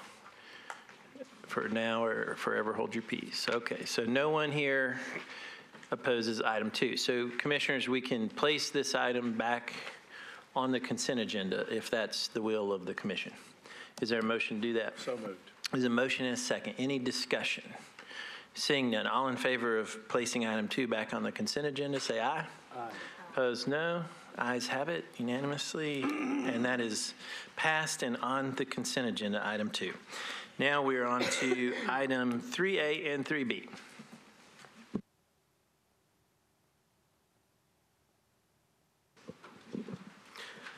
The next item on the agenda is item 3A. The request is to amend the Bordeaux, Whites Creek, Haynes Trinity Community Plan by changing from T3 Suburban Neighborhood Evolving Policy to T3 Suburban Mixed Use Corridor Policy. Staff's recommendation is to approve. As a side note, the area in this graphic outlined in red represents parcels that are part of the amendment request. The study area which staff developed includes an additional parcel immediately to the south. As you can see, the study area is outlined in a black and white line. The proposed plan amendment study area is located north of the Clarksville Pike Ashland City Highway intersection along Clarksville Pike. Existing site conditions consist of vacant land and unimproved right-of-way. This particular request includes a variety of parcels lumped together. The site is located in the R10 zoning district. This request proposes to change the land use policy from T3 Suburban Neighborhood Evolving to T3 Suburban Mixed Use Corridor. T3 Suburban Neighborhood Evolving policy encourages moderate to high density housing, mixture of housing choices, and improved connectivity of a neighborhood. T3 Suburban Mixed Use Corridor policy encourages the creation of suburban mixed use corridors, support a mix of higher density residential and mixed use development. T3 Suburban Mixed Use Corridor policy encourages greater mix of higher density residential and mixed use development. This policy intends to enhance suburban mixed use corridors.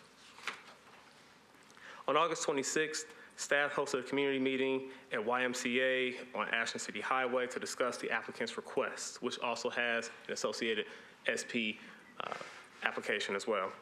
Approximately 26 people attended, along with the applicant and staff. Attendees consisted of property owners and concerned citizens. Staff spoke and answered questions regarding the plan amendment process, while the applicant discussed their reasons for the request in detail. Reaction to the request was mixed. Concerns included potential impact on traffic and sidewalks within the immediate area. There seemed to be support for the opportunity of additional land uses to be located closer to Clarksville Pike that would provide additional services for the immediate neighborhood. Staff will explain why the request for T3 Suburban Mixed Use Corridor policy is appropriate in this location in the following slides. 1, the portion of the site closest to Clarksville Pike is designated as a Tier 1 center, as you will see in that orange color where the cursor is located on the graphic. The remaining portion of the site is closest to the neighborhood is designated as transition or infill, as denoted with the yellowish color where the cursor is located on the screen. The concept map also designates Clarksville Pike as an immediate need high capacity transit corridor, as you see here in the thick blue line along Clarksville Pike, slated for near-term improvements to transit service, allowing a mix of uses supported by T3 Suburban Mixed Use Corridor policy in locations with convenient access to major transportation and transit networks, existing and planned, on a primary corridor to downtown Nashville is appropriate. 2, policy application. T3 Suburban Mixed Use Corridor policy is intended to create suburban mixed use areas that provide a mix of land uses near centers and corridors. This site consists of vacant parcels. Uses along Clarksville Pike consist of commercial and industrial uses as denoted in red and blue on the graphic.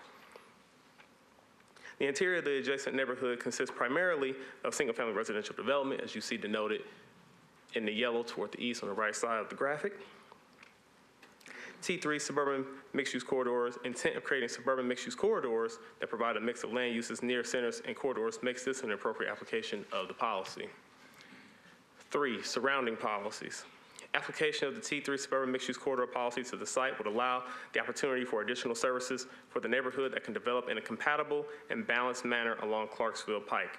Currently, T3 Suburban Mixed-Use Corridor policy covers a narrow area on the east side of the corridor where the cursor and where the site is currently located in this graphic, whereas the policy covers a significantly larger area on the west side of the corridor, as denoted on the graphic where the cursor is located in the hatched beige and yellowish color. Extending T3 Suburban Mixed-Use Corridor policy to the site would allow for the consistent application of policy along both sides of Clarksville Pike that would lead to balanced development on each side of the corridor. As you can see, it's fairly deep on the west side of Clarksville Pike versus on the east side is more of a pinch point where the site is located. Transportation and connectivity. Clarksville Pike is classified as a 5-lane arterial boulevard by the Major and Collector Street Plan. Ashland City Highway is classified as a 5-lane arterial boulevard. WeGo provides bus service on Clarksville Pike with nearby access to one inbound and outbound bus stop located near the Ashland City Highway and Clarksville Pike intersection with the outbound and inbound bus stop. Bus stops are located outside but near the site. In conclusion, staff believes the amendment request is suitable for the following reasons. 1, greater mix of uses is encouraged along an immediate need high-capacity transit corridor, in this case, Clarksville Pike, by National Nexus Growth and Preservation Concept Map. 2, T3 Suburban Mixed-Use Corridors' intent of creating suburban mixed-use areas that provide a mix of land uses near centers and corridors makes this an appropriate application of policy. 3, adequate infrastructure consisting of transportation options, connectivity, and access is in place to support this request. 4, T3 suburban mixed-use corridor policy would allow the opportunity for compatible development to occur as an extension of existing T3 suburban mixed-use corridor policy along this section of Clarksville Pike to allow development to occur in a balanced manner. Given the aforementioned, staff recommends to approve. Thank you, sir. And do we, is that 3A and B? Correct. Perfect. This was 3A and then 3B. And 3B. And so, commissioners, what we'll do, we hear the public hearing on both, and then we'll take a separate vote. We obviously have to vote for 3A first, the community plan, and then 3B. All right. Thank you, Gene. We'll open this item for public hearing. Oh, I'm sorry, 3B. I'm getting ahead of myself. 3B. Sam?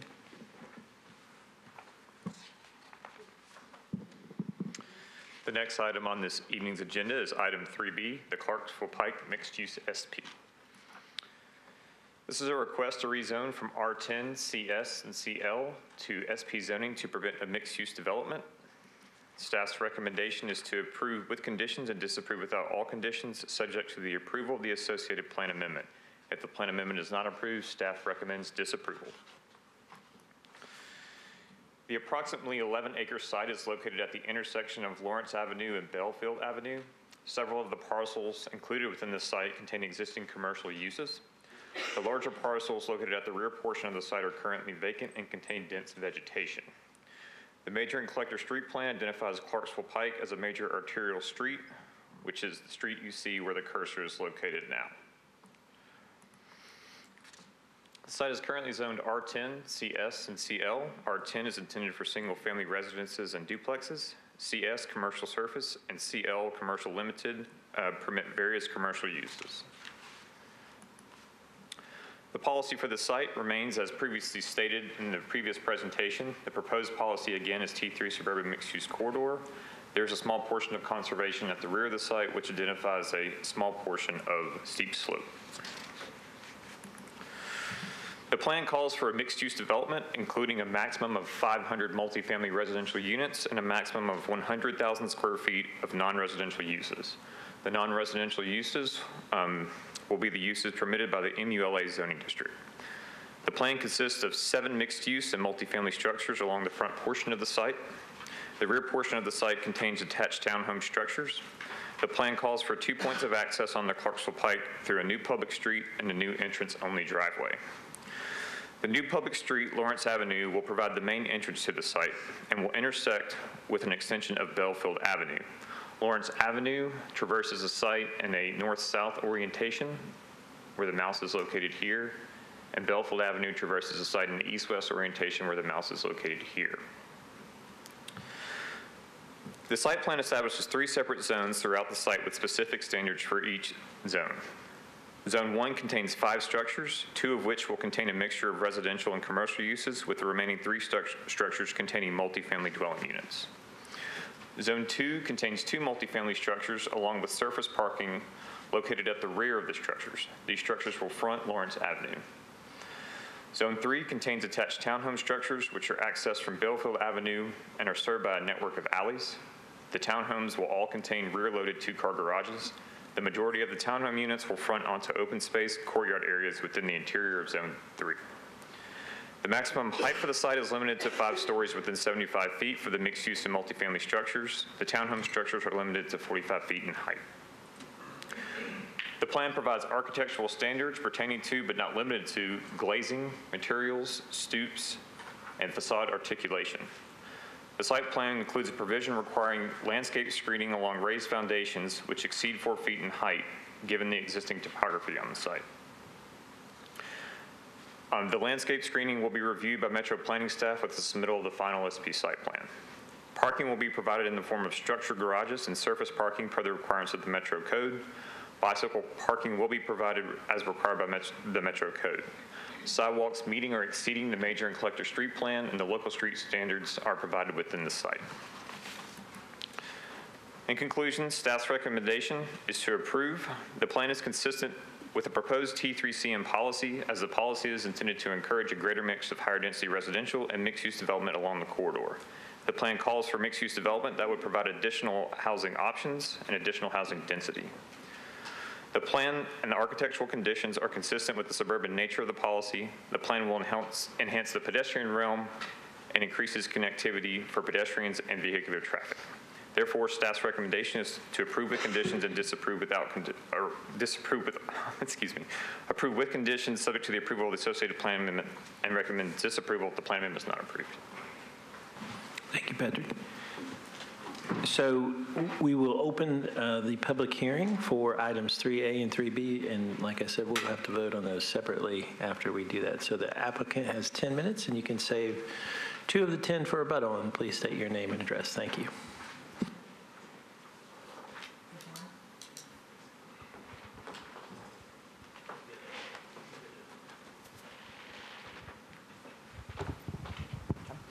So my name is Elizabeth Gatlin, and I'm the architect on this project, along with Ben Miskelly with Kimley Horn, who's one of our civil engineers on the project.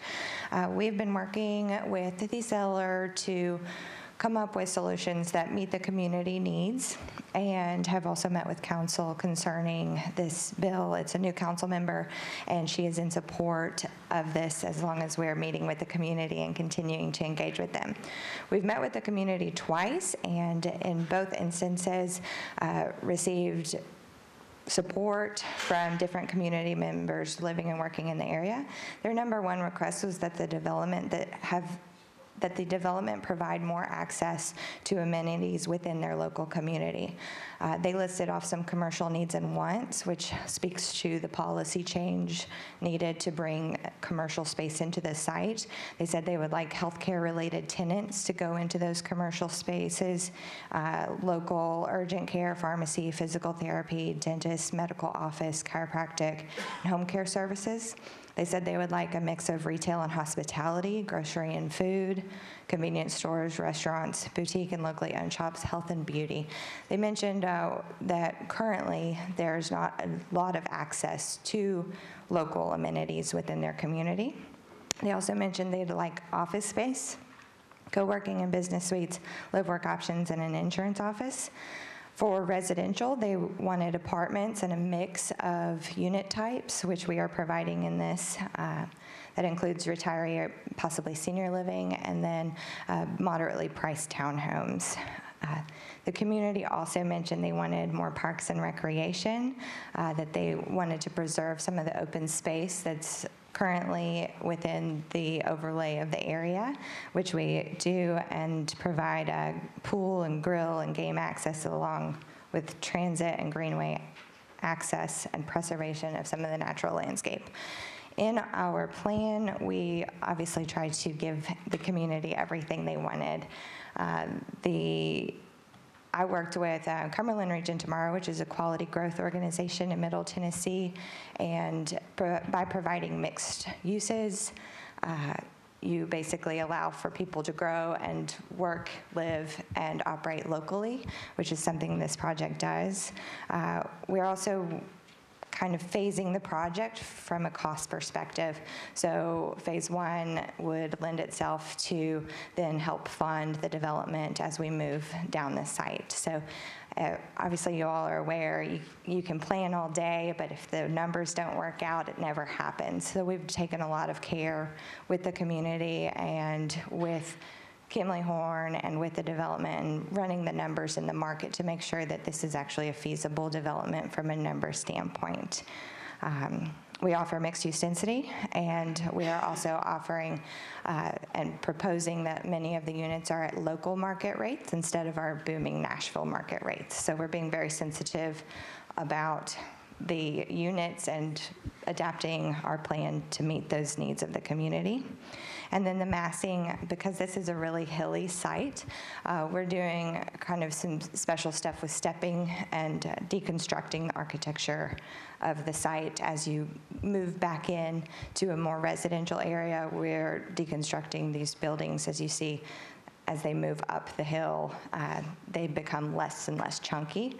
And from a constructability standpoint, we're also deconstructing them so that we're not having to dig, which is cost prohibitive. And then I'll let Ben speak to more of the engineering on this project, since they've been working with grading, earthwork, transit, and traffic counts. Thank you, Commissioners. I'm Ben Muskelly, Kimley Horn, 214 Oceanside Drive, Nashville. First, to talk about kind of the future context of this area. We haven't talked a lot about it, but TDOT currently has a plan to widen and improve Clarksville Pike from downtown all the way past the site. That project is in letting right now. They are generating their short list of contractors, and it is a 30-month construction timeline on those. So Clarksville Pike will be improved, which it has a myriad of just different uses and different improvements along the site, as well as the signal at our site, the realignment of Ashland City to line up with Courtney Avenue. As Gene and Patrick said, Nashville Next really pushed hard with evolving policy, and then the mixed-use corridor at the front of this. Our policy change, to kind of speak to that, is really only for use. It's not for density. It's just to bring the use a little bit further into the site. Lawrence Avenue and Belfield Avenue, the two roads you see, are actually currently platted right-of-ways. So Metro put those right-of-ways on the site a long time ago. So this is kind of the first opportunity to see the site actually build that infrastructure that Metro had in place. As Liz said, we've tried everything we can to step this thing up the hill to involve contacts with the community as we get closer into the single-family residential neighborhood to going to a less intense townhome use, and really bring some uses to this area and to create a spark. We've provided a community open space on the front, and we really feel passionate that this project will help improve this community and just create a destination for Clarksville Pike. With this, we have spent a lot of time coordinating with Metro Planning and with Metro Public Works, and we appreciate all of their input and feel that that has made this project better in the long run. With that, I would save our time for rebuttal. All right, we'll save 2 minutes for rebuttal. Appreciate you coming down. Anyone wishing to speak in support of the project? Come on up, and you have 2 minutes and state your name and your address. We appreciate you coming today. Hello, thanks for your time this evening. My name is Belinda Van Atta, and I'm the sole owner of this property, my husband Jerry having passed away a few years ago. This property consists of 10 individual contiguous parcels. He purchased the first one in about 1972, and then we purchased the other 9 in 3 different purchases between about 1998 and 2009. We lived on this property for 15 years before we moved in 2005, and I'm sorry I forgot to say my address, which I live in Gallatin at 145 Tennessee Shores, but I am still the owner of this property. So we lived here for 15 years, and my husband ran a business out of it from time to time, various different things, but at one point, we read that there were 30,000 to 40,000 cars that pass this site every day. And that's not a statistic that I can pull up for you all right now, but that is what I remember from reading a few years ago. So it came to the point where it just wasn't a tenuous place for us to live as a family. These buildings, there are 5 buildings on the 4 front properties. These buildings are all very old, having been built in probably the 40s and 50s. And I think with especially the widening of Clarksville Pike, that it's time for something to happen out here to improve Bordeaux. Many of the community have told us that they want restaurants, and we need to get some density of people out there to pull all of those things. So I think it would be a great opportunity for the community, and I hope you all will approve it. Thank you. Thank you, ma'am. Come on up. Welcome. Evening. I'm Pat Cheek. Live at 2814 Canterbury Drive, Springfield, but I also own property on Courtney Avenue, which if you look there is on Zone 1. So I own 2117, And my son, Ryan Biggs, owns 2115. He bought it 3-4 years ago, and I've known that neighborhood for a long time because I had friends that lived there, and when Verlon Witherspoon passed away, we bought that property. It's a nice, safe neighborhood. You know, we like that property. I never thought there'd be development in that area. But as you can tell, Buchanan Street, North Nashville, East Nashville's developed. It's coming our way. I'd like to see this type of development, so I'm in approval for it. Thank you, sir. Anyone else wishing to speak in support? All right, anyone wishing to speak in opposition? Welcome.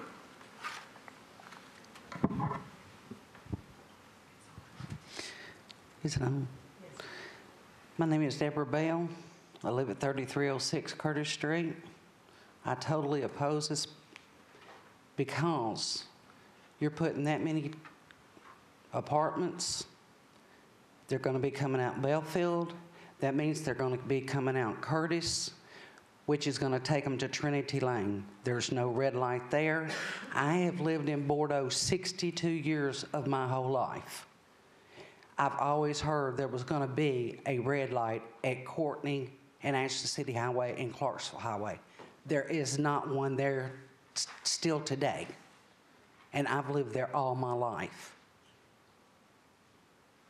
And like I suggested in one of the meetings, if you want to build homes, build $850 to $1,000 homes for older people that cannot climb these 3-story stick houses, and let it be for older people. Let it be for like the homes that are in our neighborhood. There's a 7-pointer and an 8-pointer buck right now at the top of my road on Curtis Street. There's wild turkey up there. Y'all are killing our wildlife. And I just totally oppose of it. And I hope that y'all take that into consideration. Let there be some wildlife. Thank you, ma'am. Anyone else wishing to speak in opposition? Seeing none, 2-minute rebuttal.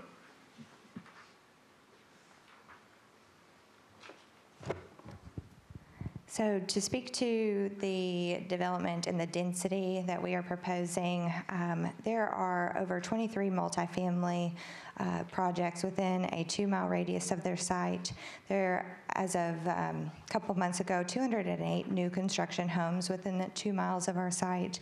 There are over 6 new 3-story homes within a 1/4 mile of our site, and then 16 new construction homes in less than a mile from our site. There's also 3 transit stops that will help with traffic concerns, and that was one of the major concerns. Also, to speak to her concerns about retirement and giving access to housing for the elderly population. Phase 2 of this project up in the corner, we are proposing to do 55+ community there, and also providing health care for those tenants with some of the commercial space. We'll have to find a management company to take that on, but that is something that the community does want, and that's something we are designing for in our plan. And real quick, as a condition of approval, we have to, if TDOT does not, which is part of their plan, they will be doing, we have to construct a traffic signal at Courtney Avenue and Ashland City Highway. So if this is approved, we have to do that, or TDOT has to do that. So thank you. Thank you. Seeing no one else wishing to speak, I declare the public hearing closed. Commissioner Blackshear, you want to go first? Well, to what the applicant just said, there does look to be extensive traffic and parking recommendations that would go along with an approval. So hopefully that will alleviate some of the neighbors' concerns. I know that one of the community members talked about development coming this way, and East Nashville being developed, and North Nashville being developed, but Bordeaux is a more intentionally suburban area, so I can definitely see why there would be a little bit more attention on the traffic and not wanting to increase it in a manner that would be harmful to the neighbor's way of life. And thankfully, there already is construction underway to widen Clarksville Highway, which will be helpful. I do have a question, and I'm trying to make sure that I'm orienting myself correctly. If you are going south on Clarksville Highway, how would you access this site? If I'm like thinking of it correctly, it seems like if you were going north on Clarksville Highway, you can make a right into this site, but how would you cross over all of those lanes to get into it from the left? As part of the condition. Hold on, sir. If you could, is that a question for the developer? We're going to ask staff, and then we'll call you up if we need to. Lisa? Well, anybody who could answer it, I guess. Yes. Excuse me, there's a requirement for the addition of a left turn lane, a continuous turn lane with Clarksville Pike. It's just a turn lane, which will be hard. Well, 2 lanes and a turn, yes. Okay, yeah. I mean, depending on what time of day it is, it will be hard to make that turn. Luckily, if you're just having that as a left turn lane, you're not blocking the rest of traffic that's trying to go straight. There is a signal. I'm sorry, I was trying to read all these traffic conditions, and I got down to Clarksville Pike at driveway 1, which you'll see on page 32 does indicate the construction of a traffic signal with southbound left turn protected at that project entrance. Okay. So it is a signalized entrance. That would be helpful because it could get dangerous trying to turn into that area at various points in the day. I actually live in Bordeaux myself. I travel Clarksville Highway or Ashland City Highway literally every day of my life, so I'm familiar with the area. It does look to be a general improvement of what is there now. I certainly understand what the neighbors are saying about wildlife. We have wild turkeys in my neighborhood too, which kind of scares me sometimes.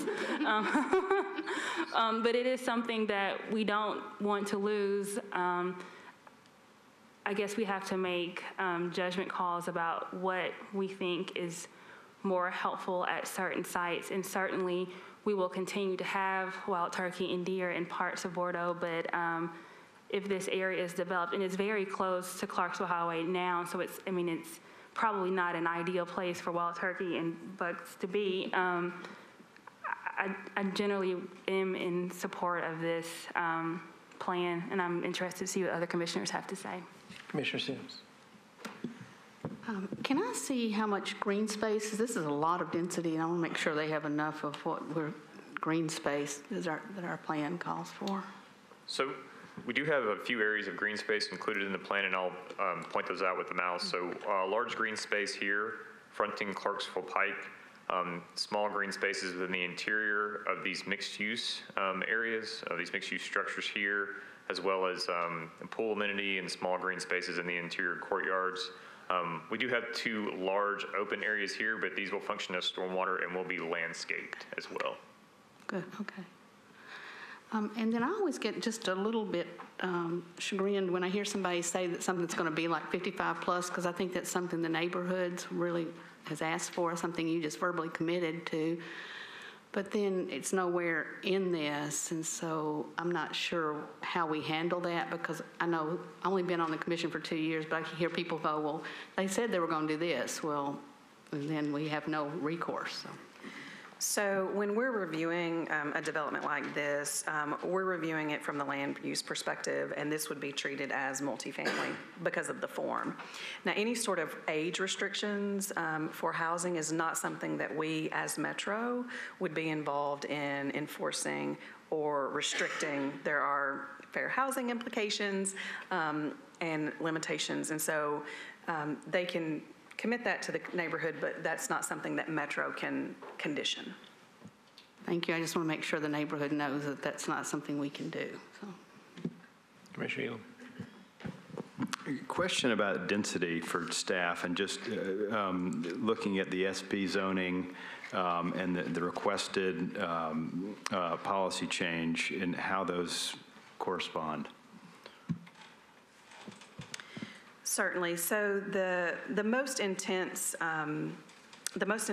density is within the area that is proposed to be changed to the mixed-use corridor policy.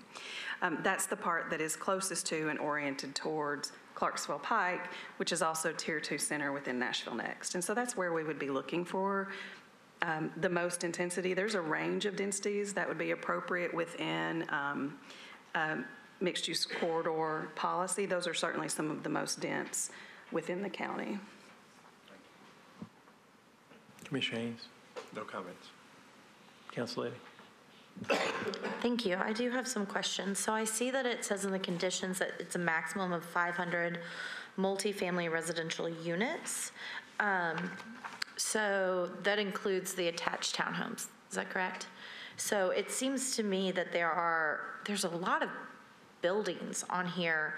And do we have a breakdown of where those units are going to be other than the 71 attached units in the back? So you'll see the mixed-use buildings, the ones that are labeled mixed-use, which would be the large sort of L-shaped building that's along Clarksville Pike, would have mixed uses on the bottom and then residential above. The grouping of 3 units, one long, 2 above it to the north on the western part of the property, those are all multifamily. And then there's a couple more smaller mixed-use buildings. And so it's a combination of stacked flats within a multitude of buildings. The ultimate mix would really depend on some of the non-residential space as well, because they would have the capability to have some non-residential uses. And so ultimately, we won't have an exact breakdown of the numbers per building.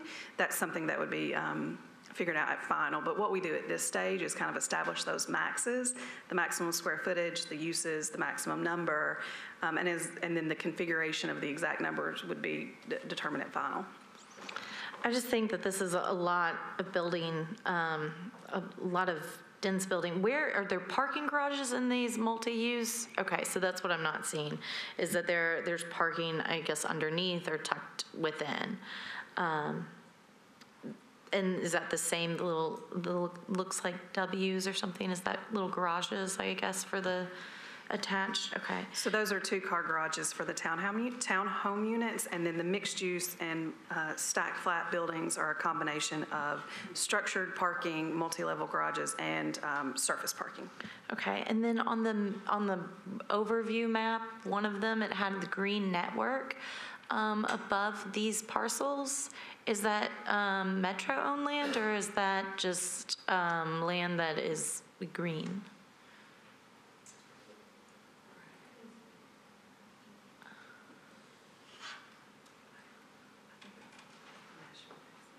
That may have been part of the plan amendment slide, sorry.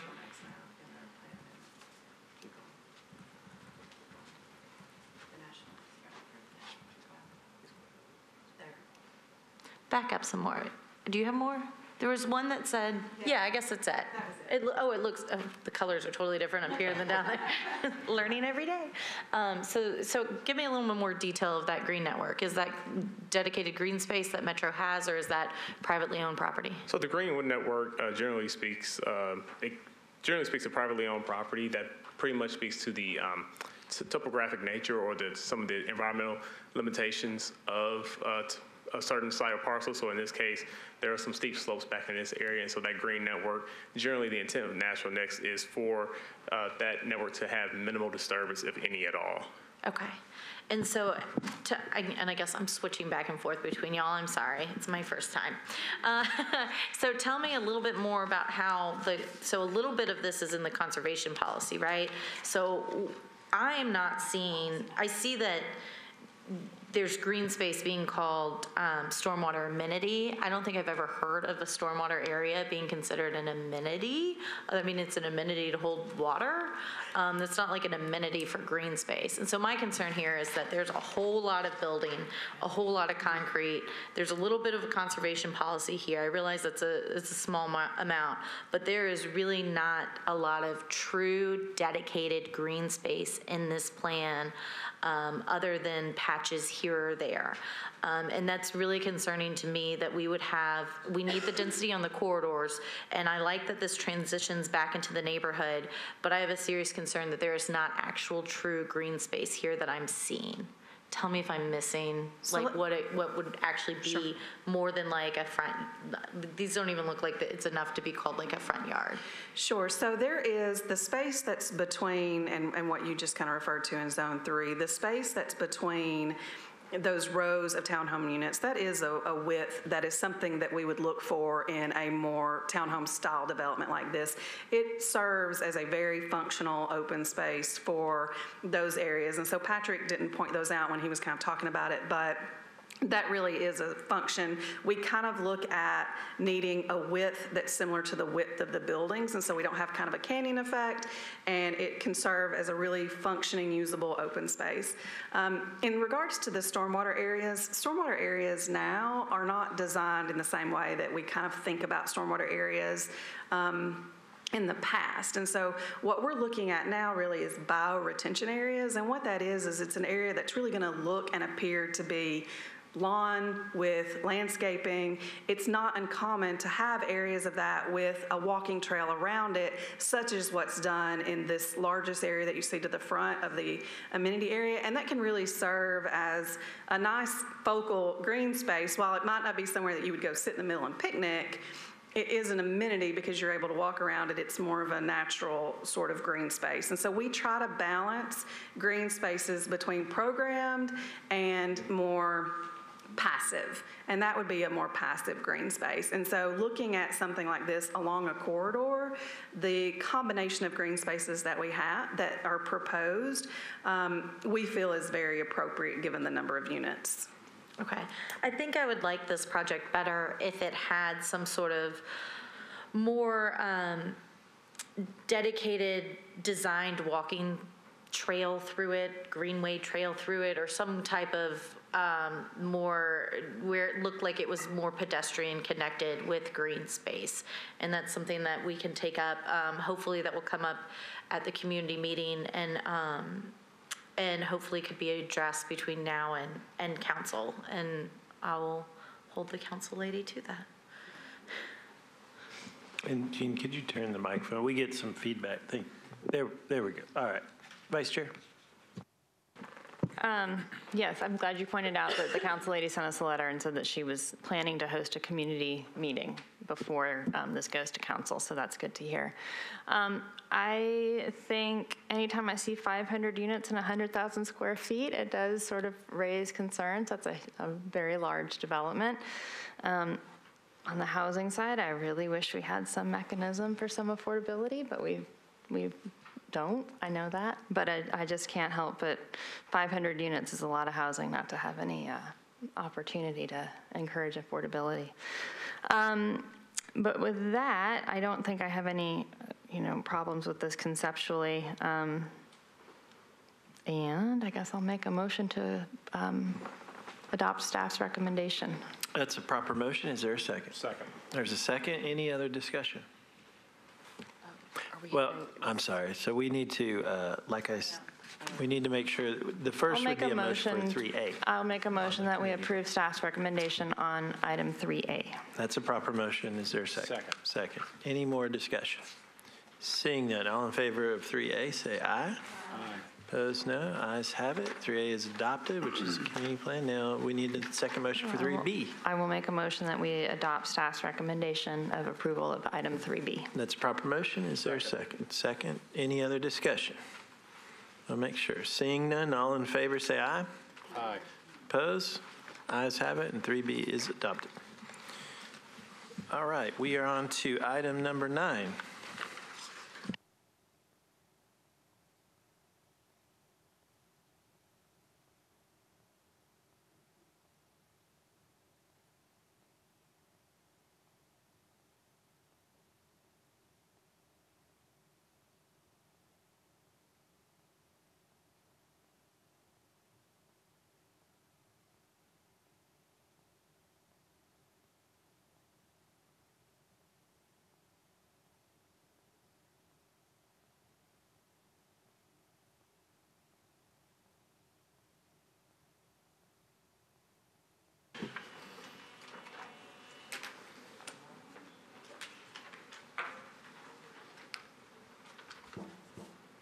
Okay, the next item on the agenda is a request to create 2 lots.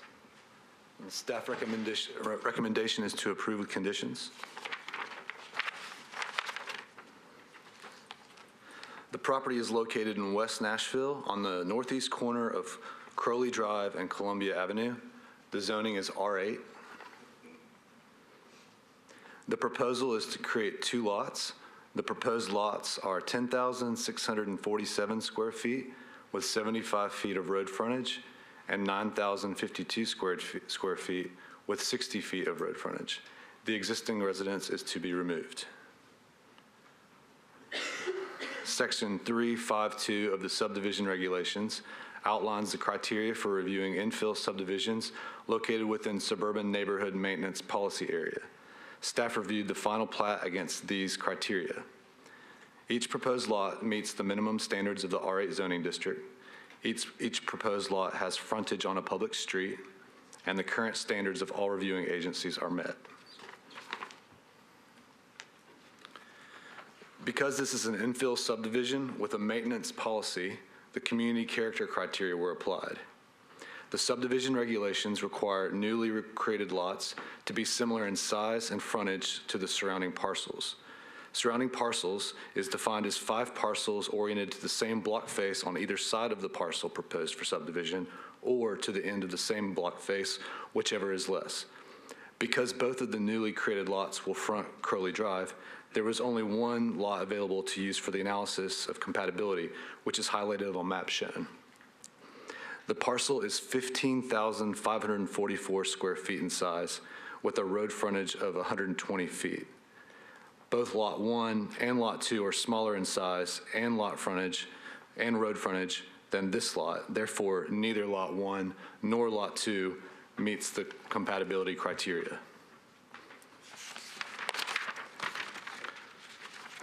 Section 352F of the subdivision regulations states that when a lot doesn't meet compatibility criteria, the Planning Commission may consider whether the subdivision can provide for the harmonious development of the community. The Planning Commission shall specify whether or not the development pattern of the area has any unique geographic, topographic, or environmental factors or development factors that are relevant information. Staff finds the proposed lots are harmonious with the existing pattern along Crowley Drive across the street. The lots that are in this subdivision will create a similar feel. There are similar in lot frontage, lot size with the lots across the street, which are highlighted on the map shown.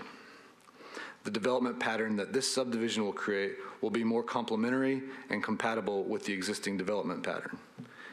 Therefore, staff recommends approval with conditions. Thank you, sir. We'll open this item for public hearing, and applicant has 10 minutes and can save 2 of the 10 for rebuttal. Welcome.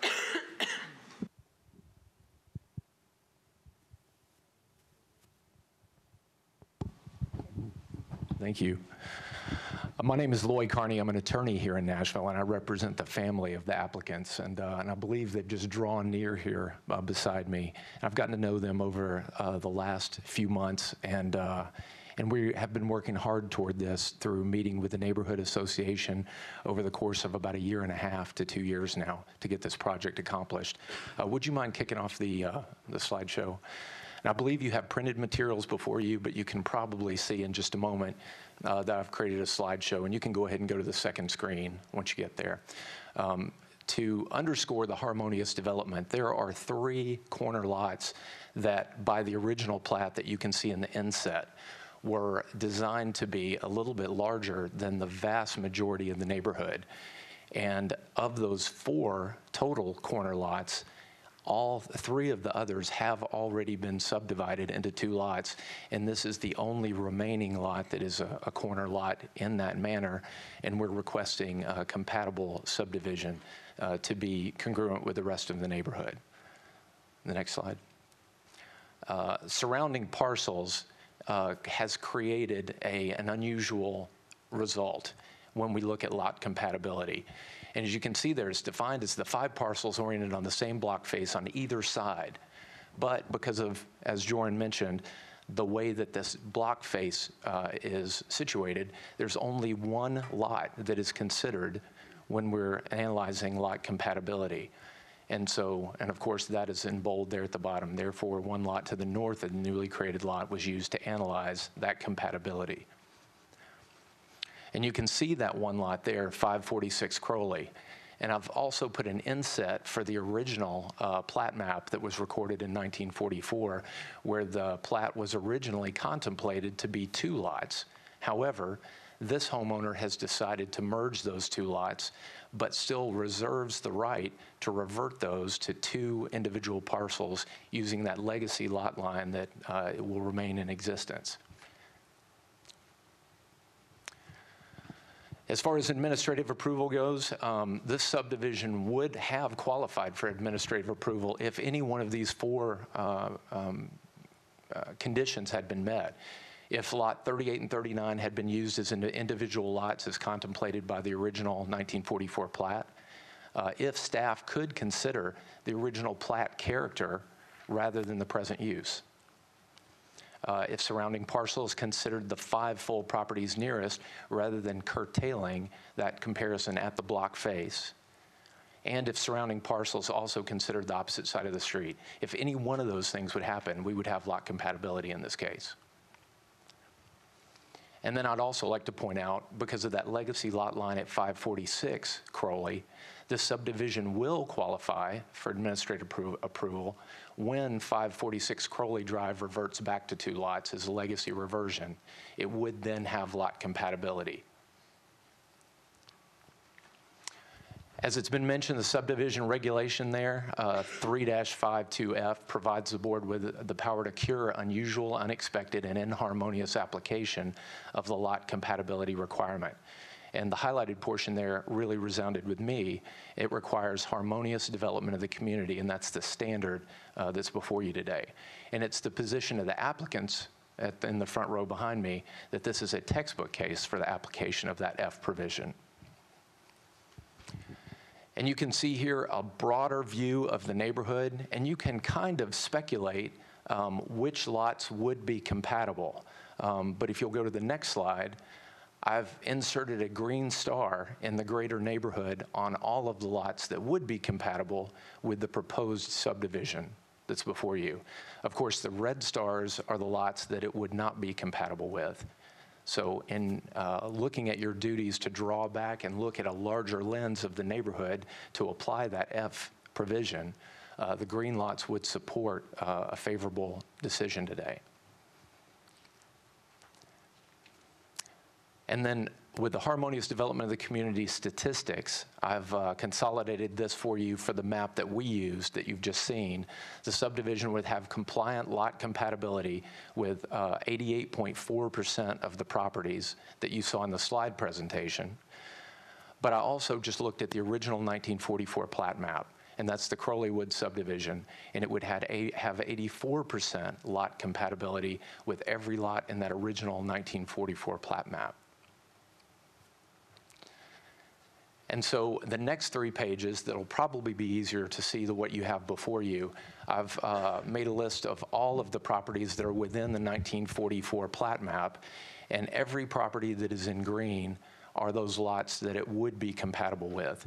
And as you can scroll through those lots, it is the vast majority of them are 60 feet wide and also of a compatible acreage. And then I think that I might have one other slide right there at the end. That is the 1944 plat map, which is probably useless on your screen, but in the handout before you, may be a little more helpful. And so that's our presentation. I'd like to reserve the balance for rebuttal. Thank you, sir. We'll give you 2 minutes for rebuttal per our rules. And is there anyone in the audience wishing to speak in support? Come on up. Give us your name and address, and you'll have 2 minutes. Appreciate you coming down. My name is Nanette Clark. I live at 6463 Old Hickory Boulevard, and I'm here as a friend of the family in support of the variance that they're asking for.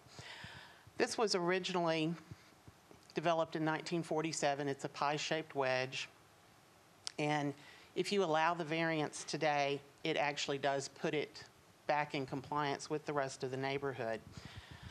It makes the property congruent by changing it from 1.43 acre lot to 2.21 acre lots. The parcel as it stands is not currently harmonious with the other lots, and awarding the family the variance would in fact bring the lots in line with the rest of the neighborhood. Thank you. Thank you, ma'am. Anyone else wishing to speak in support? All right, seeing none, anyone wishing to speak in opposition? Come on up.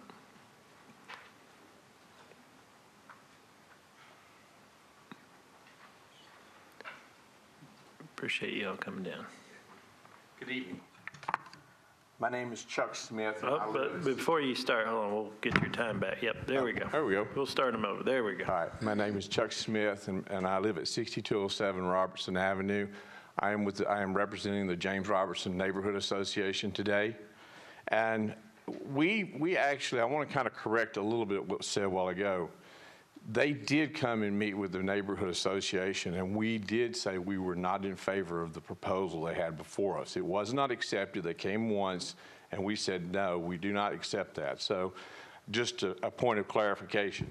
We had 3 points of opposition in this. In the first one, they would have been density, infrastructure, and neighborhood. Density being one, that the current plan is 4 times more dense than what is existing now. So I understand infill alone will double the density of our neighborhood. That's one of the problems we're having now, is that for every 1 home, we have 2 homes. And now we have 6 cars, and now we have a parking issue. So to bring some things into light, from Robertson Road to the end of Crowley, going Sir, south. if you could use the microphone. I'm sorry. There we Can go. you hear me? Yeah. I have a hard time. Everybody Okay. can hear you with the microphone. Thank you. Okay. So from Robertson Road to down Crowley to the end, there are 46 new homes. There are 68 more planned. This is less than a half a mile of road that has 100 homes that have either proposed or being built on this road. Now, understand that when I talk about infrastructure, I talk about roads. Our roads we're dealt the hand we have. Our neighborhoods have roads that we can't fix. I mean, they're not near wide enough. They don't allow for parking. They don't allow for the things that we really would like to have. Sidewalks, big one, sidewalks, yeah. So when I looked at Nashville Next, and I saw that, Nashville Next says the lane should be 10 to 11 feet wide. I went out there today and I measured Crowley and I measured Columbia, and both of them are 20 to 21 feet wide with no parking allowance there at all. If we were to have any parking allowance, we'd have at least 7 more feet there. So there's no place for anyone to park on the street, considering that it's only 20 to 21 feet wide. And last, I'd like to say that for a neighborhood, we as a group met a while back, and I say this was the Sylvan Park, Charlotte Park, James Robertson, Nations, and we went over what would we like to see in our neighborhood, and it's to maintain that neighborhood. And we understand the difference between the maintaining and the evolving, and we all have those in our neighborhoods. But this particular plot is in a maintenance neighborhood. If I read, I don't think I need to read this to you, but if I read the T3 maintenance, it says we want to keep this neighborhood as it is currently, that we want it to maintain the look that it has. So I looked around, and part of the thing that bothered us the most was there are within a 1,200-foot radius of this property, there are 14 more properties similar to this that could be re-subdivided, which would meet another 40 or 50 homes that we're not looking forward to have. We do not want this. Now understand, I'm a lifetime resident of District 20. I'm 63 years old and I've lived there all my life. I have been in my place now for 40 years. I like the change to the neighborhood. We like the change to the neighborhood. We want to do it responsibly. Build the neighborhoods, do these things that infill's doing enough on its own. So build responsibly, and this to me is not responsible. We have 3 other corners that he earmarked earlier, and we have parking problems on all 3 of those corners. Come Sunday afternoon when the ball games are going, there's 4 or 5 cars, you can't hardly get around. So I just want us to realize that, just because we can doesn't mean we should. Thank you. Thank you, sir. Anyone else? Come on up, sir. Welcome. Yeah, my name's Tommy Barnes. I live at excuse me, 759 23rd Street. I'm down the hill going out from where they are. But the problem we have is when they put the interstates in, they chopped us up. You can either go out Robertson Road, you can go back around West Bend and go out that way, or you can come down James Robertson. We got 3 exits and entrances, and we got a lot of stuff running through that neighborhood. You can't, I've got a school drop off at the end of my street already, and you can't get out of my street because the parents are parking up and down both sides of the road at the road, and my road is way skinnier than theirs. We're down to about, I think it was 18.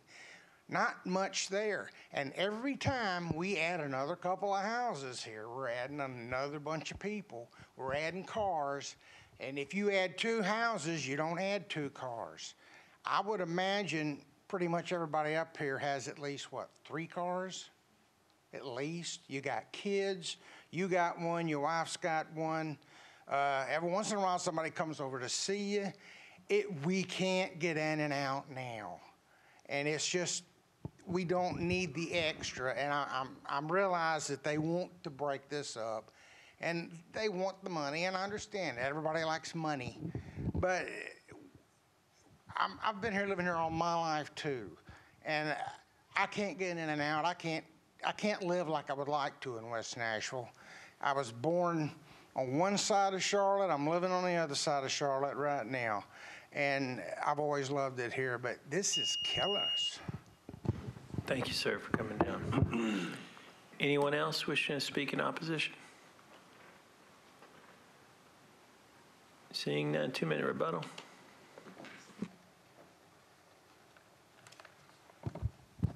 You know, I might not even need the 2 minutes, but I just wanted to point out that it's a well-settled provision, that it's in your purview to look at the proximity of the residents, the comments that come in by email and by speaker when you consider the impact on your decision today.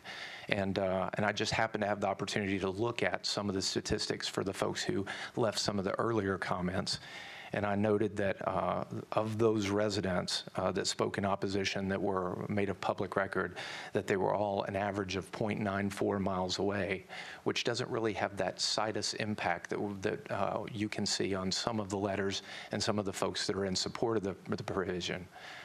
The property that is just to the north, 546 Crowley Avenue, we have been told with some authority that she wrote an email in saying that she approved of it. And that is the one lot that is before you for lot compatibility, or the one that you would consider for lot compatibility. And I urge you to try to look through your materials and see if we can verify that her email came in. Her last name is Capps, C-A-P-P-S.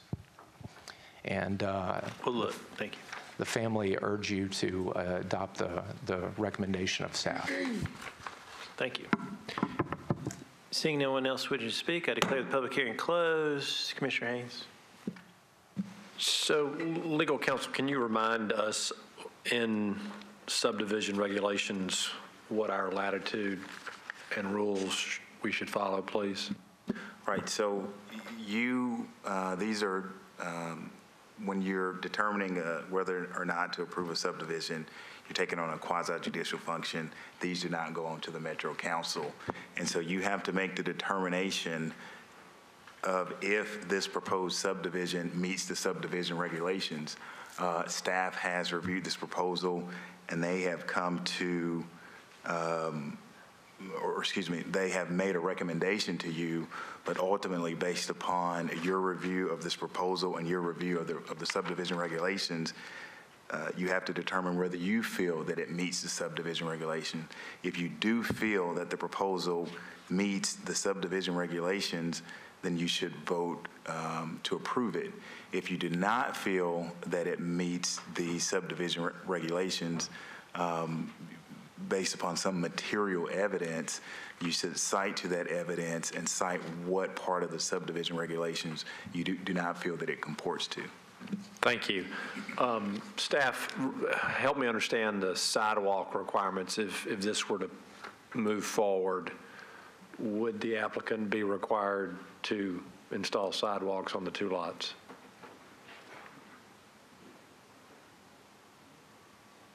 It would have to comply with all the code's requirements for sidewalks. Okay. I think both staff and the applicant have made a compelling case, and I'm going to support staff's recommendation. Commissioner Blackshear. So here, the subdivision did not meet compatibility requirements, but I'm going to read straight from the analysis. I don't mess this up. Section 352F states that where a subdivision meets all other requirements but falls short on compatibility, the Planning Commission may consider whether the subdivision can provide for harmonious development of the community. So it sounds like the staff did not have to consider whether it provided for harmonious development, but you decided to see if it provided for harmonious development. And then the analysis goes on to state the Planning Commission shall specifically consider the development pattern of the area, any unique geographic, topographic, and environmental factors, and other relevant information. So some of the neighbors' concerns were, not all the neighbors' concerns, but some of the neighbors' concerns were infrastructure problems. When you were thinking about harmonious development, what kind of attention did you give to some of those infrastructure concerns?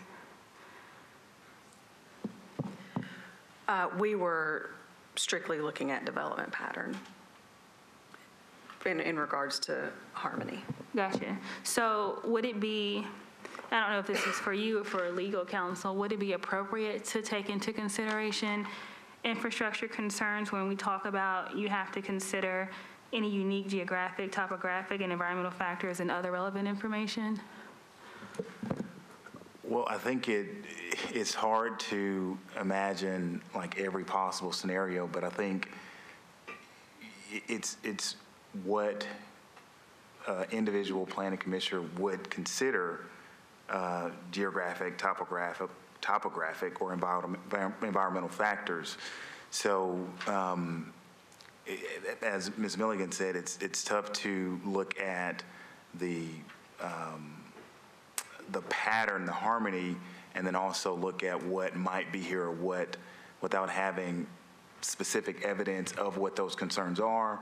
I don't know if there was a traffic study. I know some of it seemed to be, I don't want to say opinion, but I don't know how much material evidence there is to support it, but you as a commissioner can make the determination that if that is your portion or if that is your definition of environmental factors, you can weigh that in your decision as to whether it meets the subdivision regulations.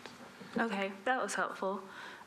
We usually get these subdivision requests, and we have to approve them because they meet all of these very objective criteria. And here it seems to be, one, it's not even required that we consider whether the subdivision provides for harmonious development.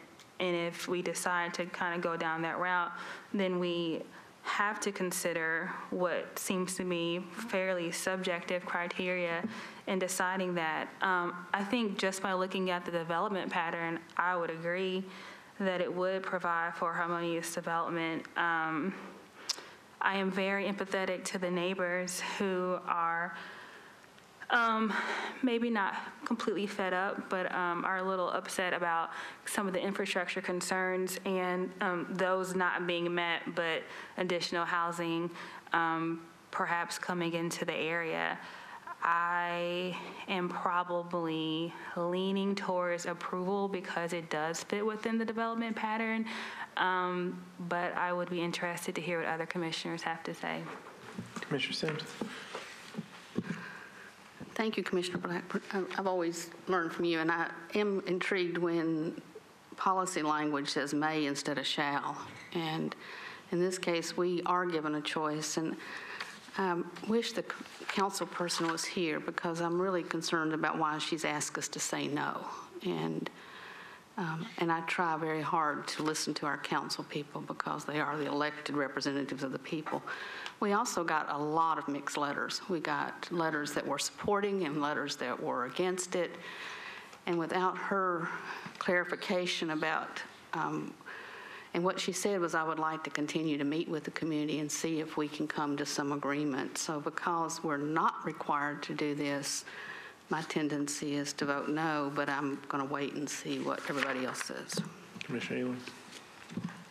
The issue of development pattern is, to me, is important. So I can see the correlation between the surrounding lot sizes and what these two lot sizes would be. But I'm assuming too that there would be 4 houses that would be allowed potentially by right if this passes. Is that correct? That's correct. It would be 2 duplexes. Okay, so if that's the case, to me, the development pattern would be inharmonious because many of the lots that are surrounding are accommodating a single-family house. So how do we justify that or kind of wrestle with that? When we analyzed this, we looked solely at the subdivision of the land. Okay, so it's not gotcha. Councilor. Thank you. So as y'all know, I've had many of these subdivisions in front of y'all, and many of them have gone to court afterwards. So I'm very familiar with the subdivision regulations, more than I ever cared to be. So that's probably why I'm here now. I know that the neighborhood association has issues with this. I can understand why you have issues with this. This is a development pattern that is very similar to parts of my district. So I hear your concerns. I understand them. I see them and hear them firsthand from my constituents. And even in my own neighborhood, which is not far from here, the White Bridge Road Neighborhood Association. But when you look at the broader area, it does look like when you split this, it matches the other lots around it, which is demonstrated in the handout. And so my concern, what I'm hearing from the neighborhood association is that there's a lot of houses going up, and I think that was alluded to already, how many lots are here. The infrastructure isn't there, very similar to Sylvan Park in my district. The infrastructure is old. We're having to do capital improvement budget amendments now to work on that. But the difference between the other side of Charlotte, where I think you said you grew up, and this side of Charlotte it's Sylvan Park has been zoned single family. And when you look at this area, it is still zoned R8, and nearby is zoned R10. And so when Commissioner Elam, I think, mentioned that all the homes around it are single family, they're by right, I'm assuming they all meet the 8,000 square foot criteria, which they appear to be. By right, they can all be 2 tomorrow. Tomorrow they could go get permitted, and all of these lots could turn into 2 homes. And so my recommendation to the neighborhood association and to the councilwoman would be to start looking at rezoning, because it does look like this lot and many of the lots on the corner that are similar to it, it looks like the development pattern used to be that the corner lots were larger. I think I argued that with y'all over on Woodlawn, actually. So while that was the development pattern, those bigger lots have been subdivided since this was platted. And given the fact that the whole area could turn into 2, and in fact, she could probably file a zone change and get that done before this went to permitting, potentially. I completely feel the neighborhood associations. I want y'all to know that. I understand it. I hear you. But I'm also very acutely aware of the state legislature and the implications there. And so it looks to me that the math adds up, unfortunately, against the neighborhood. And so that's where my very long-winded advice to y'all, and it looks like it meets the criteria legally. Vice Chair. There's a lot to unpack there, but that was a good analysis. Yeah, I agree. I mean, and like my fellow commissioners, it's nice when we don't absolutely have to approve one of these, but sometimes you look at them and it's like, wow, that's really the way it was intended to be. I guess one question, the houses are going to front onto Crowley, however it's redeveloped, they'll front onto Crowley, so you will still have the side of a house on that Columbia The final determination would be made by codes on that one. Okay, okay. Yeah, I mean, as I glanced at the sort of aerial, I see a ton of redevelopment, and I think that the council lady is exactly right. I mean, every one of these lots could be 2 houses tomorrow, and that's going to significantly tax the neighborhood and needs to be considered, but I don't think that that's what we can do with this one lot decision. So I will give that my time. Councilor, you have another? Sorry, I forgot one of my notes. So I know on one of these that happened in my district that that y'all, I guess us now, had put like mandatory sidewalks, mandatory shared access.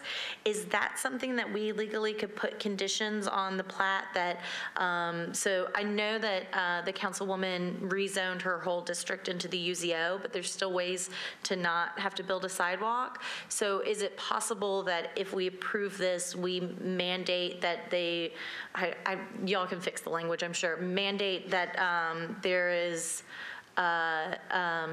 sidewalk on all frontage, and can we mandate that like each parcel has to have shared access, so there's not 4 driveways, there's only 1 driveway per lot?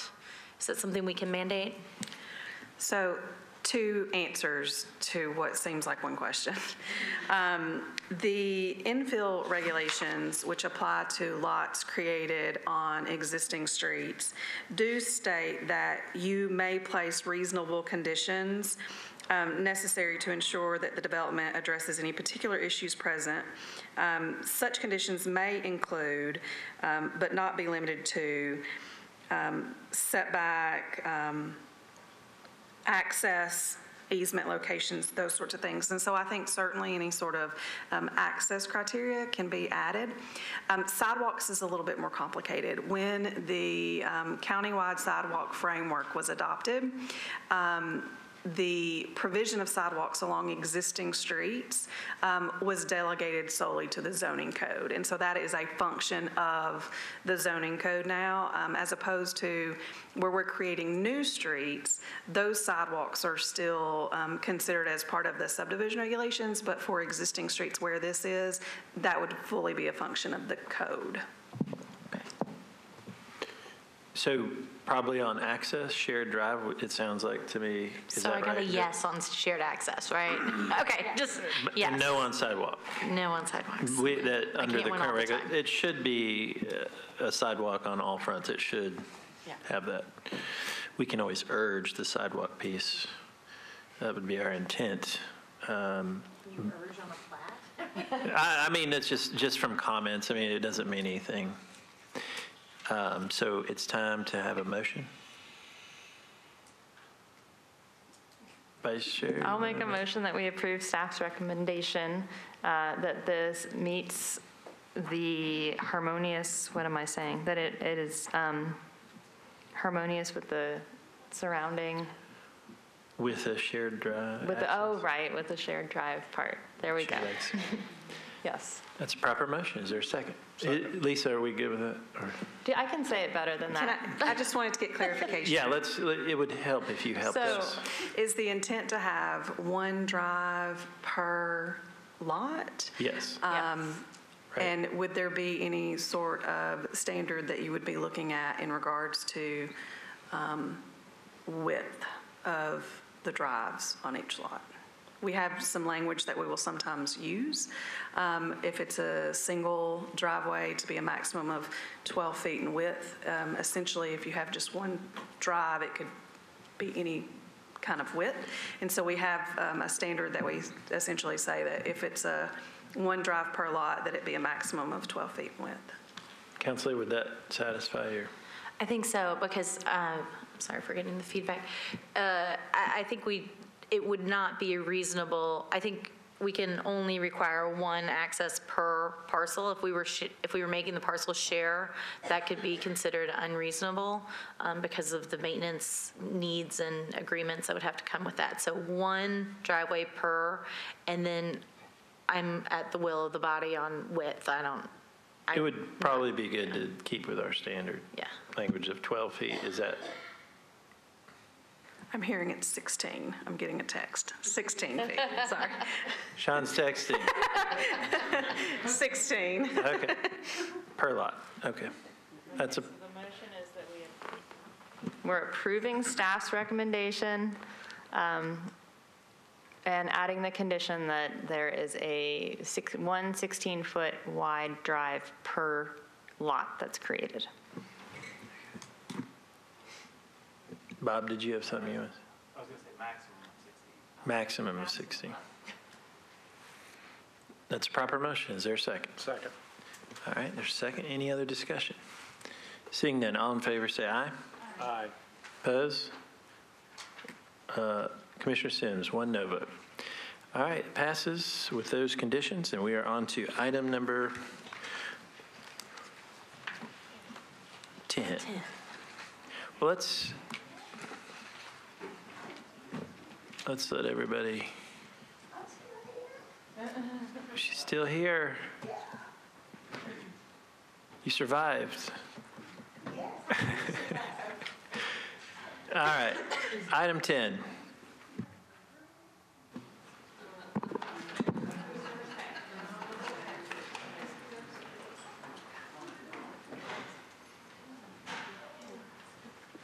Okay, item 10. Can you guys hear me?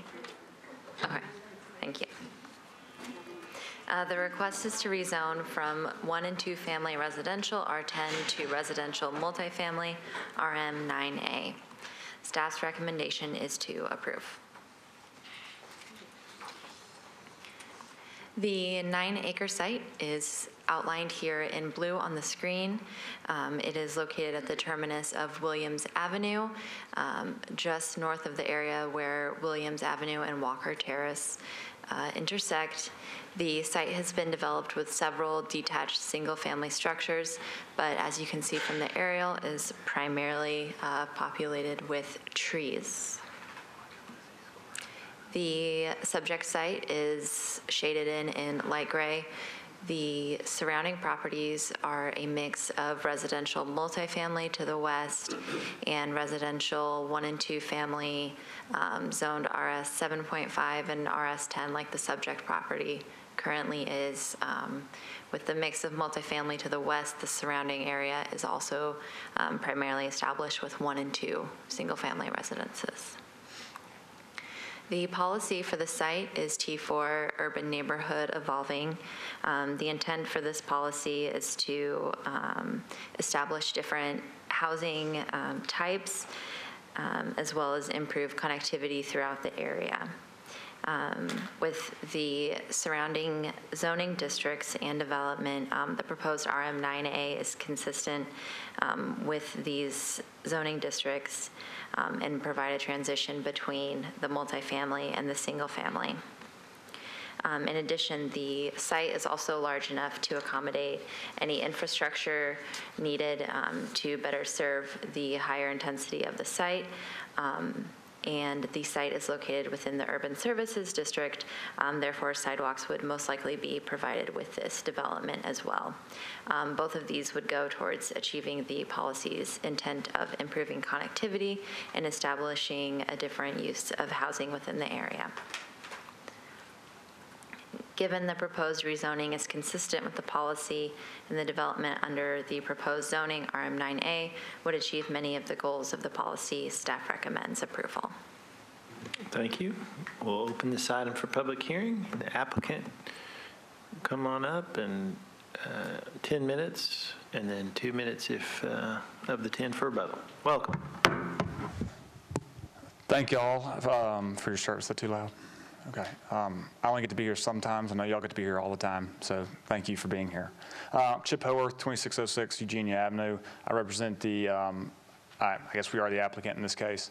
I represent the owners of the property. I don't have a ton more really to add than what Amelia has already added. I mean, we are smack dab in the middle of a neighborhood evolving policy, which among other things is intended to offer more housing choices.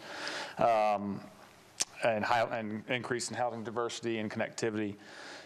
We have RM9, which is what we're seeking directly to our west, and some of our sort of northwest right around us. It would, we're not asking for any more intensity than what's already there. Our intent is to do sidewalks in the site. We're going to have some green space. We've had a neighborhood meeting with Council Member Van Reese's leadership. Had a neighborhood meeting, talked about what the neighborhood would like to see. I know some of them are here to tell me that things that they don't want to see. The intent is to have green space right in the middle, access not just for the community, but for the neighborhood. So we're excited about this, and I'll reserve 2 minutes if I need to. Thank you. Thank you, sir. Anyone, and Councilor, we'll get to you last like we normally do. That way you can speak. All right, so 2 minutes for rebuttal. Anyone wishing to speak in support? Come. No. All right, seeing no one wishing to speak in support, anyone wishing to speak in opposition? Come on up. We're very official around here. Welcome. Good evening. My name's Lisa Petrino. Oh, we got to use the microphone for the record. Just talk in it. I think it's on. Good evening. My name is Lisa Petrino. I live at 1625 Liberty Hill Drive in Madison. I oppose this development because I don't believe our neighborhood can support as many homes as they are projecting. That area is also surrounded by other housing developments, and we have deer that come down. I wonder if it's been taken into consideration, the ecosystems that live in that 9 acres. It is probably one of the last wooded areas in our neighborhood. Where are those animals going to go? And with the additional traffic, our streets are narrow, and we have children that play on them and older people that walk, and I think it would just be a safety issue to have this many new people and cars coming in our neighborhood. Thank you. Thank you, ma'am. Anyone else? Come on up. Welcome.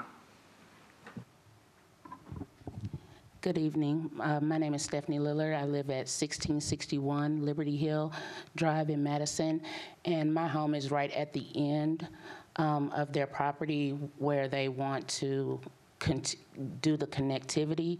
And like she was saying, we have kids, we have older people who walk in that area. We're not against having development, but we think that that's too many homes to have in that area where we already have traffic with our own vehicles. If we put that many houses that they were projecting in our meeting, 77, double that with cars, that's going to be too much traffic, and considering that as a safety issue, not only for the kids who play in that area, but for us to get in and out of our driveways, get in and out of our homes. We already have people who speed up and down Williams Avenue or use it as a cut through from Gallatin Road to Old Hickory. That's going to double that traffic that we already encounter. So maybe if it was not as many homes being on that site, it would be better than having so many on that site. Thank you, ma'am. Anyone else? Come on up.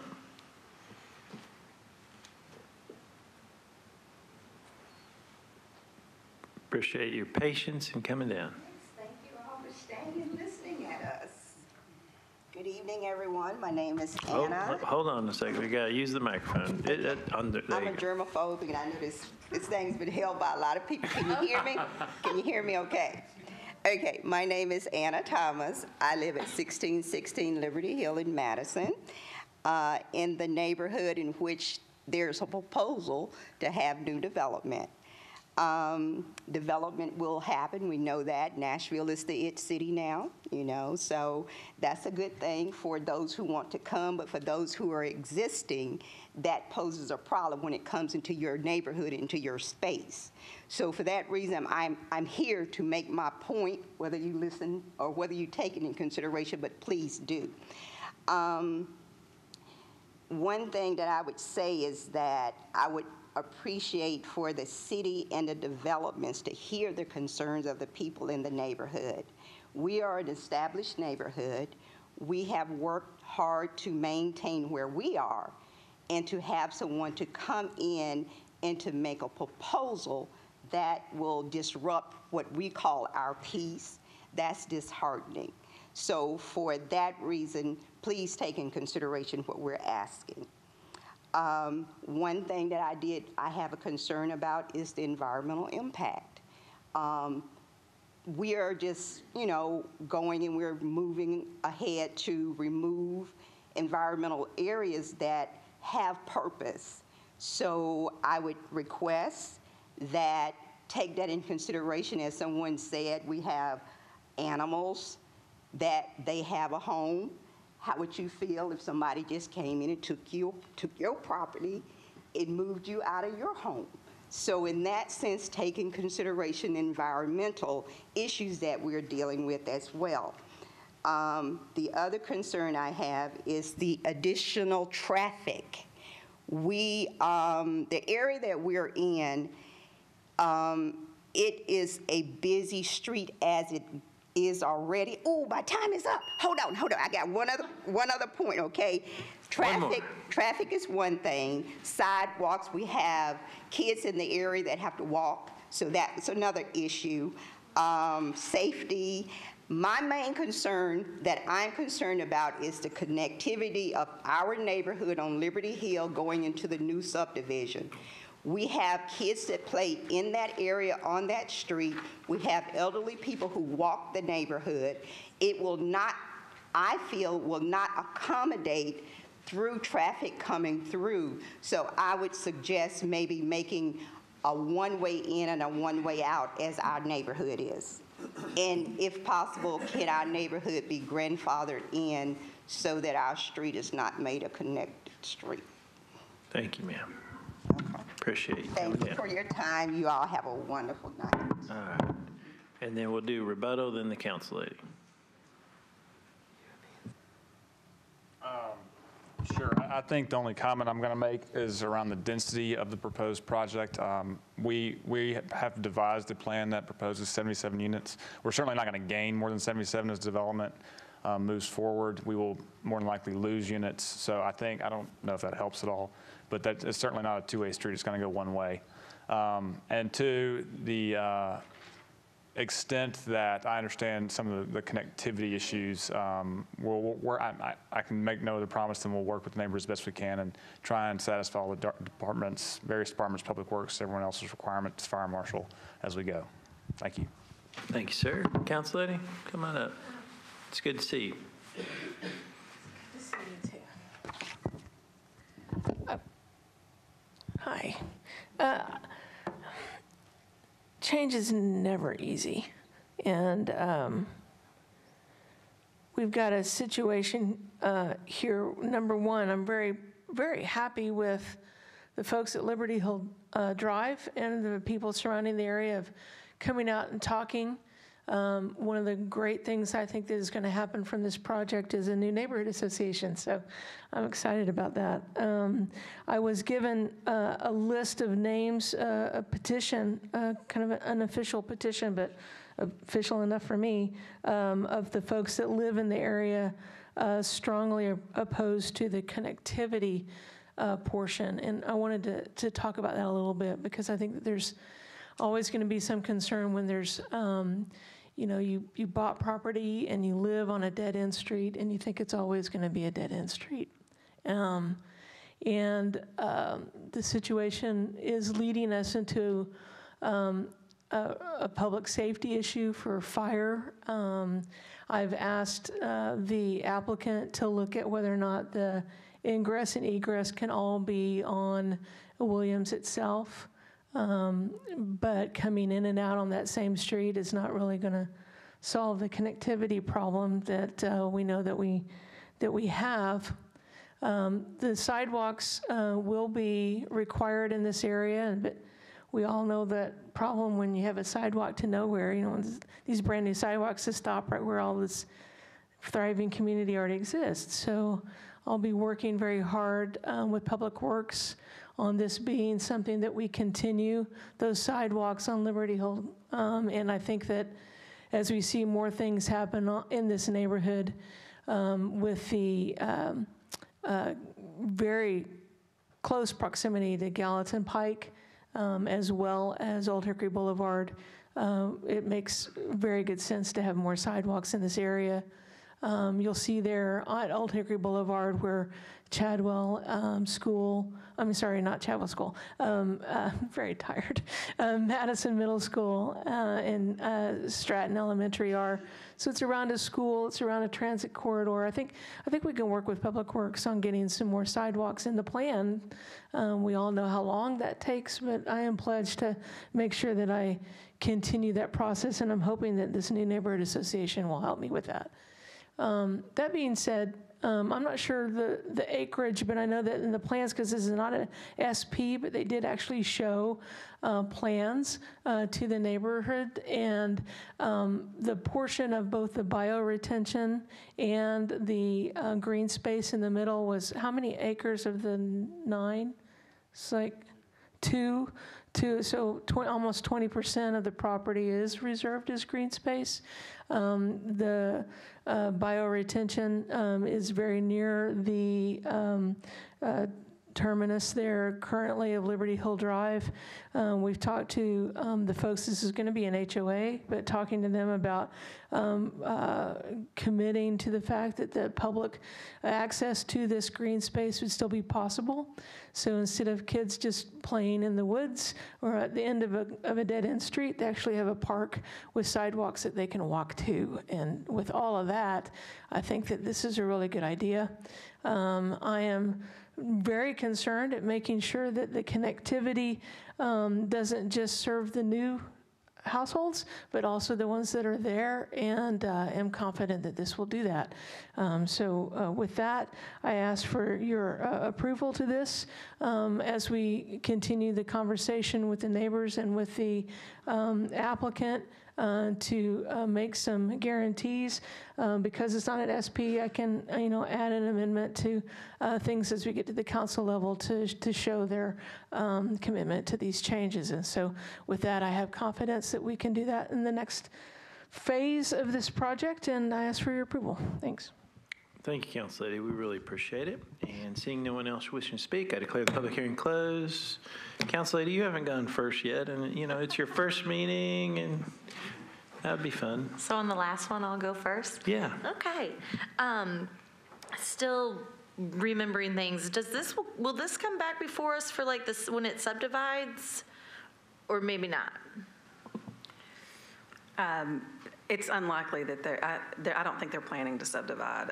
It wouldn't come back to us for review as the development plan. Okay. It would just go straight to codes. Okay. Okay. I do have, I wanted to back up on the connectivity and the fire trucks, because it does look like Liberty Hill is y'all are wanting to not connect, but in reality, if y'all do connect to this new development, they probably will have better fire safety, looking at what is around here. And I will commend Lucy and the staff, because this is like picture perfect of what they gave us at orientation on how would you like your neighborhoods to develop and connectivity. And I literally think that y'all use this as an example of how you do want you do want your subdivisions that developed a long time ago to eventually connect, so you have better connectivity. So congratulations on, or at least I paid attention, right? I got bonus points for that. Commissioner Elam? No questions. Commissioner Sims? Councilwoman Van Rees, I want to thank you. I've said it a million times. When you guys do your job, it makes ours easy. So, no question. Commissioner Blackshear? You said that a B landscape buffer would be required along the eastern property line. Can you explain more what that is, or how that would look?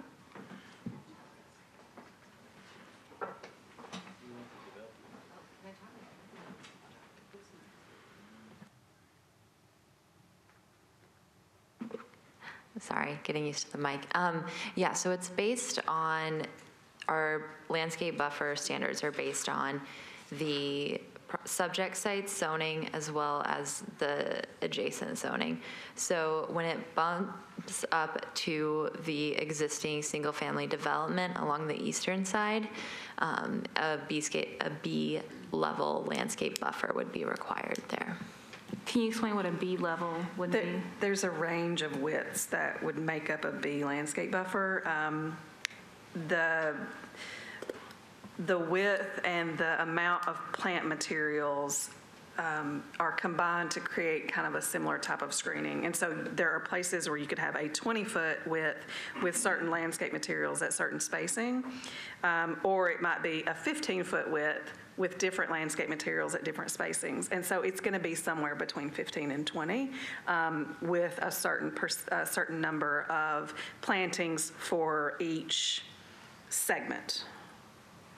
Does that make sense? Yeah, that does make sense and it's helpful. And hopefully, if the commission approves this item, that landscape buffer, knowing the existence of that landscape buffer will be helpful for the neighborhood.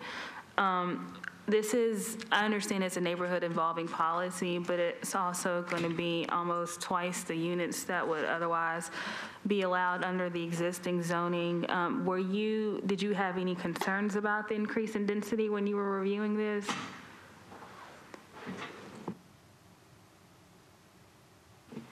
We did originally when the application was filed. It was for a much higher intensity. So we worked with the applicant on reducing that to a level that we thought was appropriate, which is how we ended up with the RM9A. Thank you. That's helpful. And it's also helpful, the language that I can't remember who said it, but that because this is in the USD, that sidewalks would be required. So that's helpful as well. Commissioner Haynes.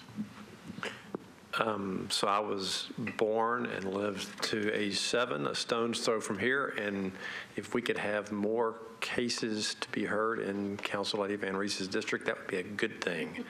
And so I'm in full support of this. Vice Chair. I don't think I have any more comments.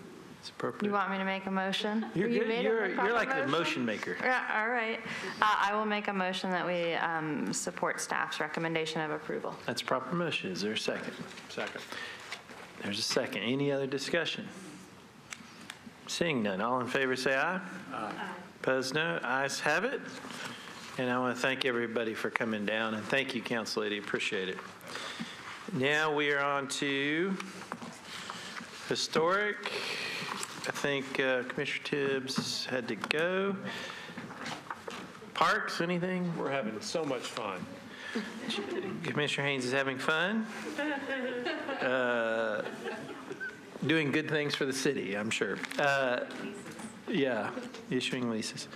Executive committee, we don't have anything, but we will be having workshops coming up, and we do plan on trying to get the mayor as soon as we can to come and spend some quality time with us. And so, we always try to be on the same page and discuss challenges, which we have a lot of, but I'm very proud of the things that we have done and look forward to working on hard things moving in the future. And so that'll be forthcoming. Director will keep us comprised of that as his schedule. You can obviously imagine he's extremely busy in the first part of his duties. So once we get that, we'll do that. And then there'll be several workshops coming up, I'm sure, that we'll work on. And obviously, if you feel like there's a workshop that you want or you need, talk to the director, and we can work that out. And so if we see challenges or problems, we try to talk about those things, and we'll issue a public workshop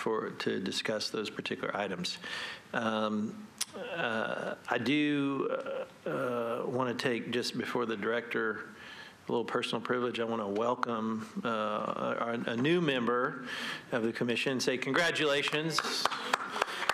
We appreciate your service. We know you'll be a valuable member of the Planning Commission. We know that you've been very, very thoughtful over the years as a councilwoman, and so we really appreciate your service to not only the council but to the commission, and that, as you can see, there are a lot of important decisions being made here, so we appreciate that. I personally want to say welcome. And director's report, Director? I'll be super quick. I want to acknowledge item number 2, the Wedgwood Houston Planning Study. Greg Claxton, sitting in the back, can you give a wave? Worked really hard on this. I always have kind of mixed feelings, I'll be candid, about not presenting studies like this to the commission. The fact that we have support and folks are supportive of it is great, but I want to also brag on the work. It was a very creative project. I think Councilman Sledge mentioned that it was funded from a grant, and I just want to say 2 things about it. This is an area of town that has such interesting issues associated with makerspace and how you bring kind of an older, creative, industrial kind of function into an area that's evolving. It's not so different from, like parts off of Centennial and the Nations. I mean, so I think the idea of Nashville retaining some of that authentic character through its use, function, and appearance was at the center of this, and they tried some creative things, and I don't know if they'll all work, but I like that Greg and the team were willing to experiment. And I think in this department, we have to be experimental to solve problems. And so they really tried a different way of thinking. And so Greg, cheers to you. Let's give him and thank you. Okay. I'm going to generate opposition next time, so you have to present. Okay, but that's it. Thank you, Director. And Council Lady, any legislative update that we should be apprised of? Not that I'm aware of. All right, well, we have finished our business. Is there a motion to adjourn? Motion or adjourn?